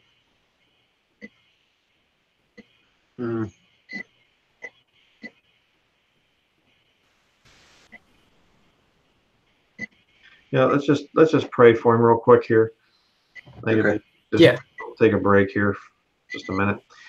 Dear Heavenly Father, I do pray for Brother Peter as he's in the hospital right now with a pancreas there. It's just really do pray for your healing, Lord, and that you give him wisdom and help him in this time to just continue to rely on you. And I just really do pray, Lord, that you just would comfort him in this time. I ask it in the name of our Lord and Savior, Jesus Christ. Amen.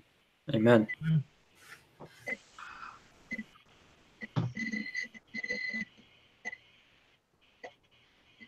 Okay. Question here: if the first resurrection consists of Old Testament saints, Todd saints, and church age saints, when are we all crowned and rewarded exactly? Well, it's the first resurrection ends at the end of the millennial kingdom, but that doesn't mean that we're not resurrected, throughout time there. The first part of the resurrection there, the first fruits, is when Jesus came up from the dead and took the Old Testament saints up with him. That part's done. So, whatever rewards they get or whatever else, that's already finished for them. The main harvest of the resurrection is going to be the body of Christ. And we're going to go up, and I believe, I can't tell you exactly when, judgment seat of Christ will go up, caught up in the air to meet the Lord, in the clouds, and we'll ever be with him there. Do we go right into the judgment seat of Christ there or whatever? I think the 24 elders are crowned, obviously before the Antichrist shows up in Revelation chapter 6. So it's probably some time period in there. But again, we're dealing with eternity here.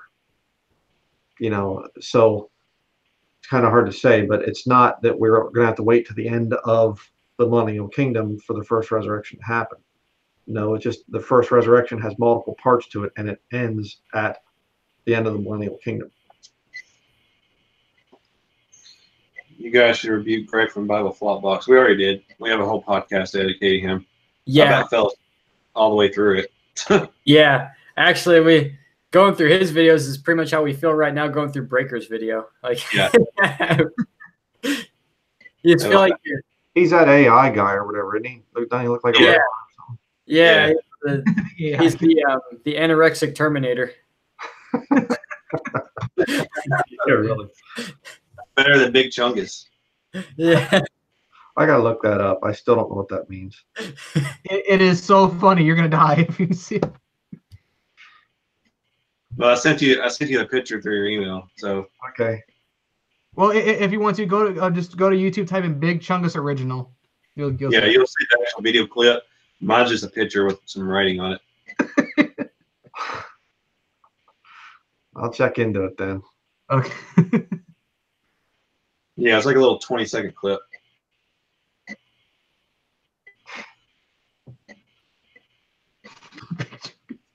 Okay.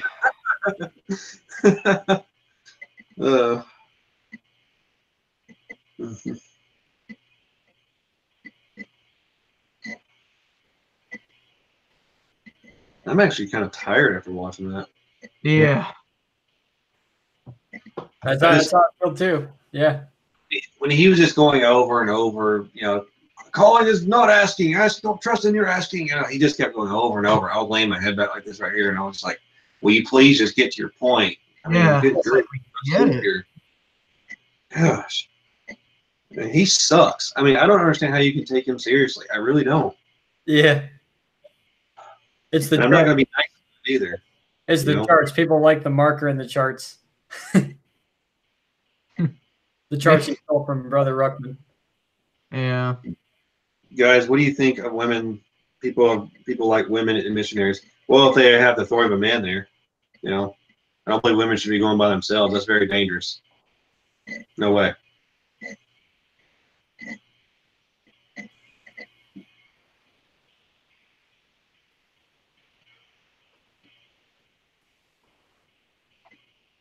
Ahab, question: what if they don't look for work? I only ask because it says they're worse than an infidel denying the faith. Sorry for all the questions in these live streams. No, it's okay, and that's what Brother Brian said when he answered it originally. Yeah, I mean, if they're not looking for work, then they're safe, but definitely not right with God. I mean, there's work out there, and if a man's not looking for it to provide for his home, if he's not a full-time minister or anything like that, then they're essentially lazy, and Bible defines that as basically worse than an infidel.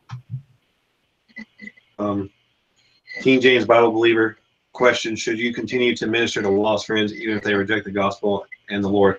Well, my thing is, you answer them just like a heretic. Once, twice, done. Okay, after the second time, don't bother with them anymore. Pushy evangelism is not biblical. We're not here to go out and push the gospel on people and to shove it down their throats. Okay, you witness to them once and twice, done. Okay, usually what I did with my family, I witnessed to them once, and then I did again probably about a year later. Just try it again, just to see if I can get anywhere. And after that, I'm done. You don't do it anymore. You're not going to save them. It's not your job to save them. It's God's job.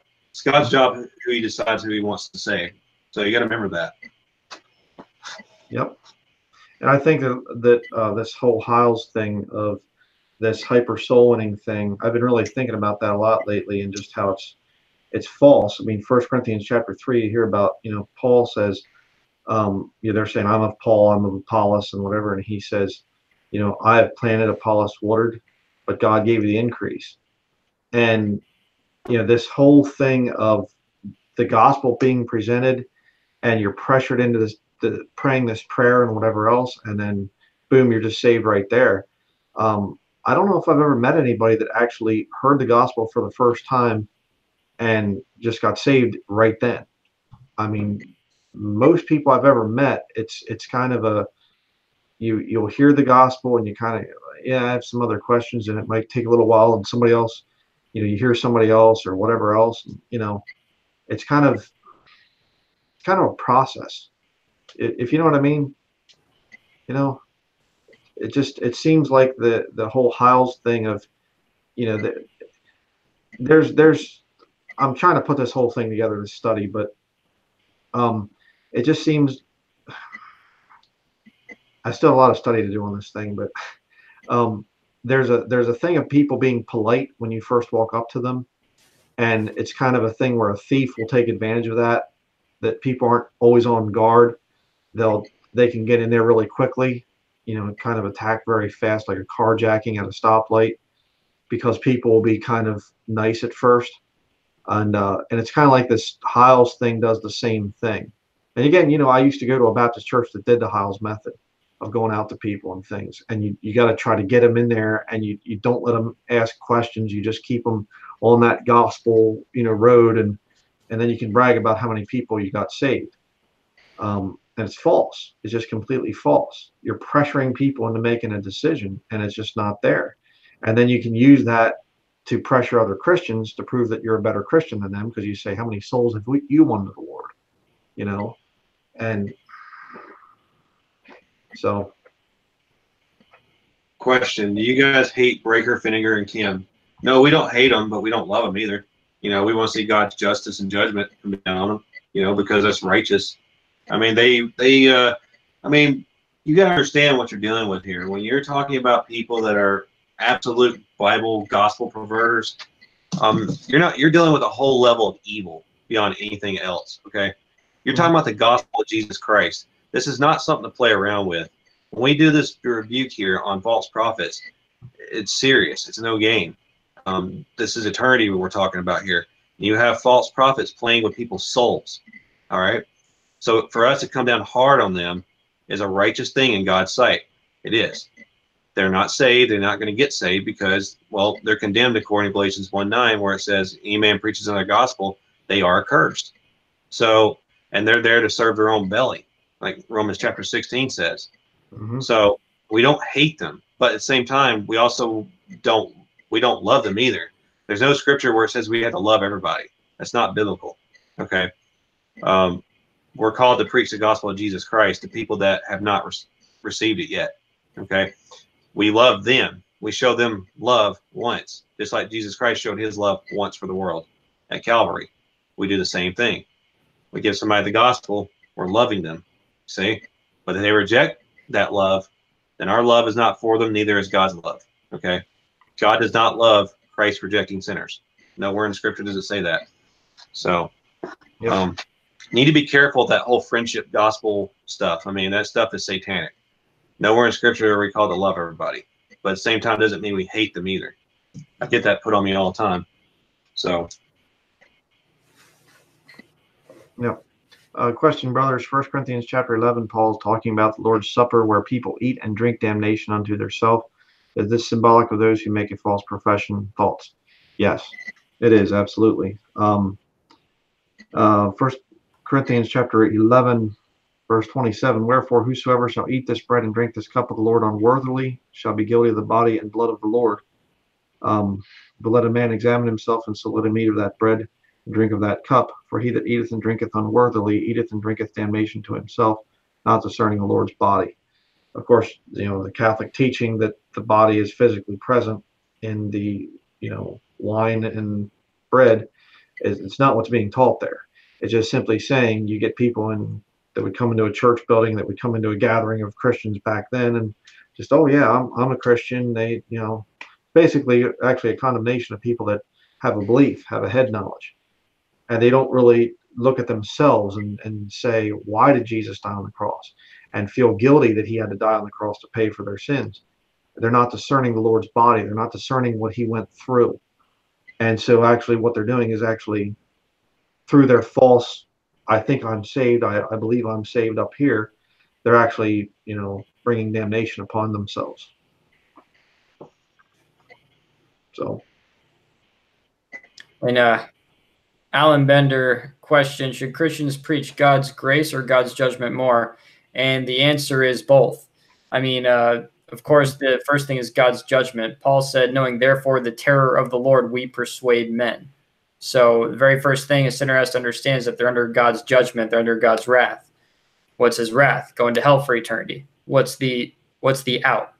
The gospel, the death, burial, and resurrection of Jesus Christ for their personal sins against God. That's what saves.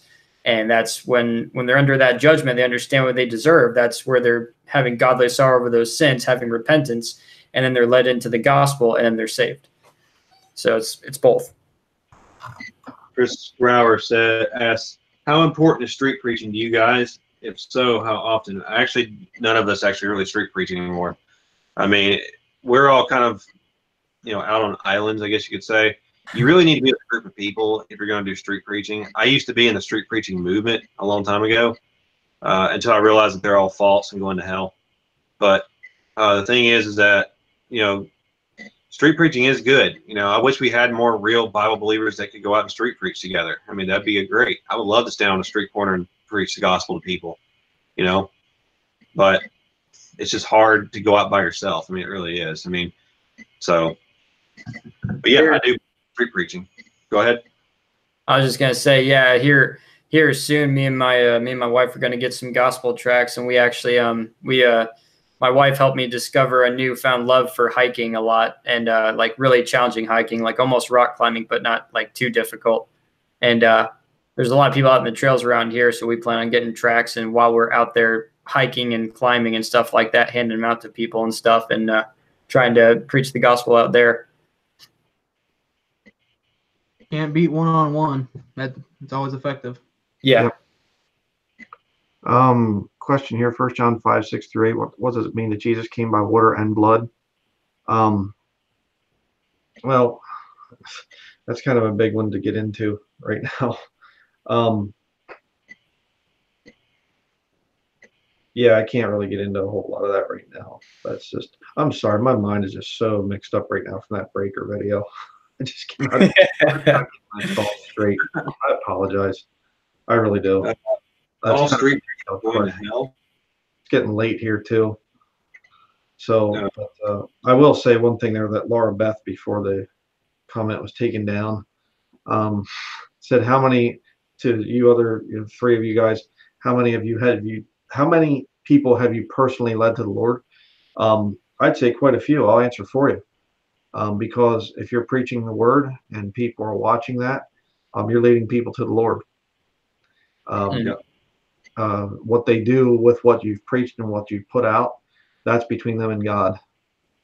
Again, this hyper soul winning movement of you actually have to physically take somebody through the prayer and then you declare them saved or whatever else. There's so many problems with that whole thing. Yeah. Here's one. All street preachers are going to hell. Well, if they're part of the whole Jesse Morale, Reuben Israel movement, yes, they are. They all preach a false gospel. They all preach that you have to be sinless. So, yeah, they are. And some of you are like ones that you never heard of before. That's a different story. They're not part of that movement.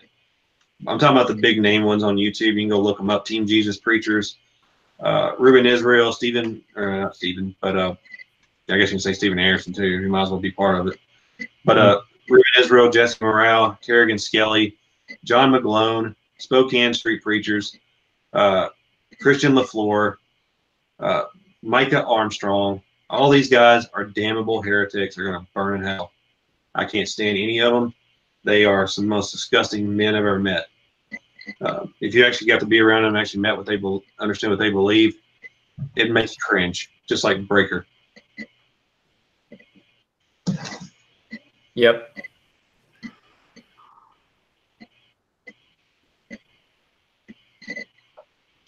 Well, I think we're going to pretty much close it down here. Can someone be saved by asking without trusting? Well, we've talked about that the whole way through the video. Yeah. You know, Go watch it. I think we've kind of covered that one. You have to watch the replay. Yeah. Well, let me say something too, real quick. Somebody, I see brethren that are following Gabe the street preacher. Get away from that stinking Pentecostal papist. Okay, Yeah. he's not saved. Yeah, he's a devil. So Husky is lost too. That's not true at all. I mean, my word, my 2 chainsaws are out. No, 3. I'm sorry, I have 3 Husqvarna chainsaws. My 3 Husky chainsaws are out in my shed out there. They're not. Well, which Husky you talking about here? You know. Yeah. Yeah, you have a Husky too, don't you, brother Jeremy? You don't. It's not. Yeah, 262. I thought maybe they were talking about somebody's dog, you know, the Husky dog. Yeah. Well, right. They lost their doggy. That's sad. Yeah. Poor thing. Okay, here's a real important question right here, for a legitimate one. For Tim, JT, Brian, or Jeremy, is there a way I may talk to you about my past testimony? Because I really need to talk to someone about it. Yeah, you can actually email me. My email is, actually will tell you, it's eternalredemption16@gmail.com. So anybody wants to contact me, you're more than welcome to. I will talk with you. Yeah, and if anyone wants to contact me on the on my main channel, AVBTM Evangelist Videos, there's a link right there to the Facebook page, and just message me over there, and I'll get right to you. If you want to talk to me, just email me at sinners to repentance, all one word, sinners to repentance @AOL.com. That's my secondary one. So if you got a question, fire away. Yep. Okay, well, we're going to close it out now. So I'd like to say it was fun, but it was kind of, you know, but it just, I'm really getting sick and tired of some of these false prophets, and they just go on and on and on, and they're just out there trying to damn souls is all that they're trying to do. That's what Robert Breaker's about. Yeah. Through covetousness with feigned words, he'll make merchandise of these people. That's what he's all about. And, you know, I wish that we could just focus on preaching the word, and we wouldn't have people trying to infiltrate our numbers and things. I get so sick and tired of having to expose people and whatever. I just like to preach the word, but that's just not reality. It happened in the 1st century. Paul's rebuking people, you know, and calling them evil beasts and slow bellies. And I mean, Paul was not nice. And the lost world, they say, what if the lost world's watching? The lost world is watching, and they want to see us take clear stands. And if there's all this messiness and whatever else, we need to get that stuff out. We need to judge people that claim to be part of the house of God. That's why we did this whole thing tonight. And if we're not willing to judge, if we're not willing to kick out these people, you know, to whom we gave place by subjection, no, not for an hour, that the truth of the gospel may continue with you. These people come in and they mess with the gospel. Breaker sounds very legitimate because he steals Peter Ruckman's material. That guy can continue preaching and sounding very legitimate for years on end because he has the commentaries of Peter Ruckman, and he can just go through and say, oh, I'll just preach this and I'll preach that, and people, I can deceive people and get their money. But when it comes to the gospel, when it comes to a few other things, the guy's a total heretic. Yep. Okay? Exactly. Yep. So that is going to be it for tonight. And I pray everybody just stays in the word. And you got to learn to fight. Just if I give you the best advice, learn to fight, and you better get used to it, because we are in a war here in this life, and you cannot just play pacifist. You can't do it. No. Nope, not at all. Just so that's why I'm just so I'm just so hard with the hammer. I'm not afraid to. You have to be. Me and Jared were just talking about this the other day. I mean, again, the whole reason why there's so much atheism is because no one's taking stands. Everyone's getting all wishy-washy. Like all these stupid apologists, Yep. all they do is preach, 1 John 4:8. That's all they do. And atheists are going like, is that it? Obviously, there's more to it. And if God's love, okay, I'll do what I want. Yeah. The day atheists will actually respect the Christians is when we actually take a stand, like Brian said, and they will actually, we'll see, hey, we're not wishy-washy. These people are different, So, Yep. That's the thing with atheists too. And I actually have more respect for certain atheists than I do professing Christians, because professing Christians will stab you in the back in a heartbeat, but atheists will do you right a lot of times. I've seen it so many times. Mm-hmm. I agree with that 100%. I've seen it too. Yep. So. Yeah. And let me say this too. I don't want to sound crude or like I'm being a chauvinist or anything like that. But one of the main things I get is from single women, contentious women. They'll come in the comments I've never even seen or heard of before, and they'll tell me how to run my ministry or tell me how to say this or say that. Next one that does that, I'm just going to like, look, where's your husband? You have no business coming along and rebuking a preacher like that if you're a woman. Okay, not at all. I just see that a lot. This feminist spirit with these people. Yep. So I'll just finish here with scripture, kind of what you were talking about, Brother Jeremy.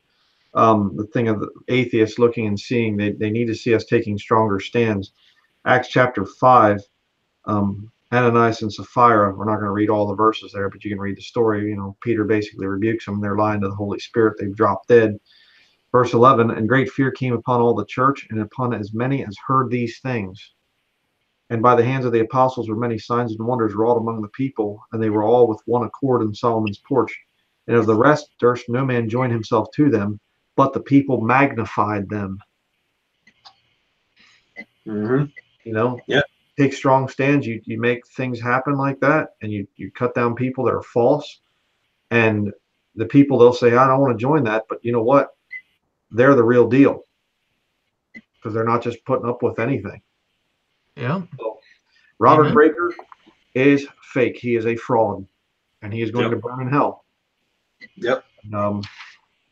Anybody that continues to follow him, they're going there as well. Yep. He tells them what their itching ears want to hear, and he makes merchandise of them. So that is going to be it, and we will sign out here.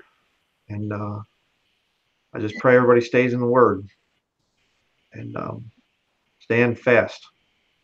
Okay. I was actually going to ask, did you want to do a prayer against the false prophets before we close out? Sure. Yeah. If you want to, brother, you can lead that. I appreciate that. Yeah. Yeah, no problem.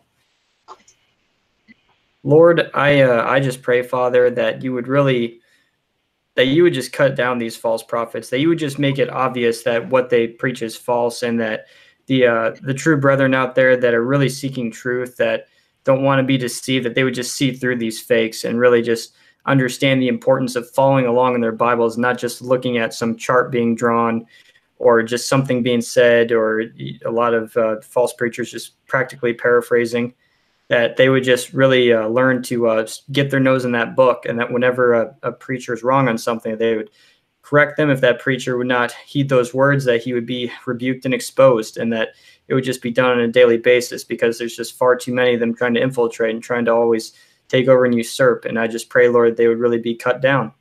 And in Jesus' name, I just pray and ask all these things. Amen. Amen.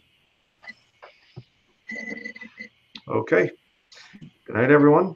Good night, guys. Yep. Good night, everybody.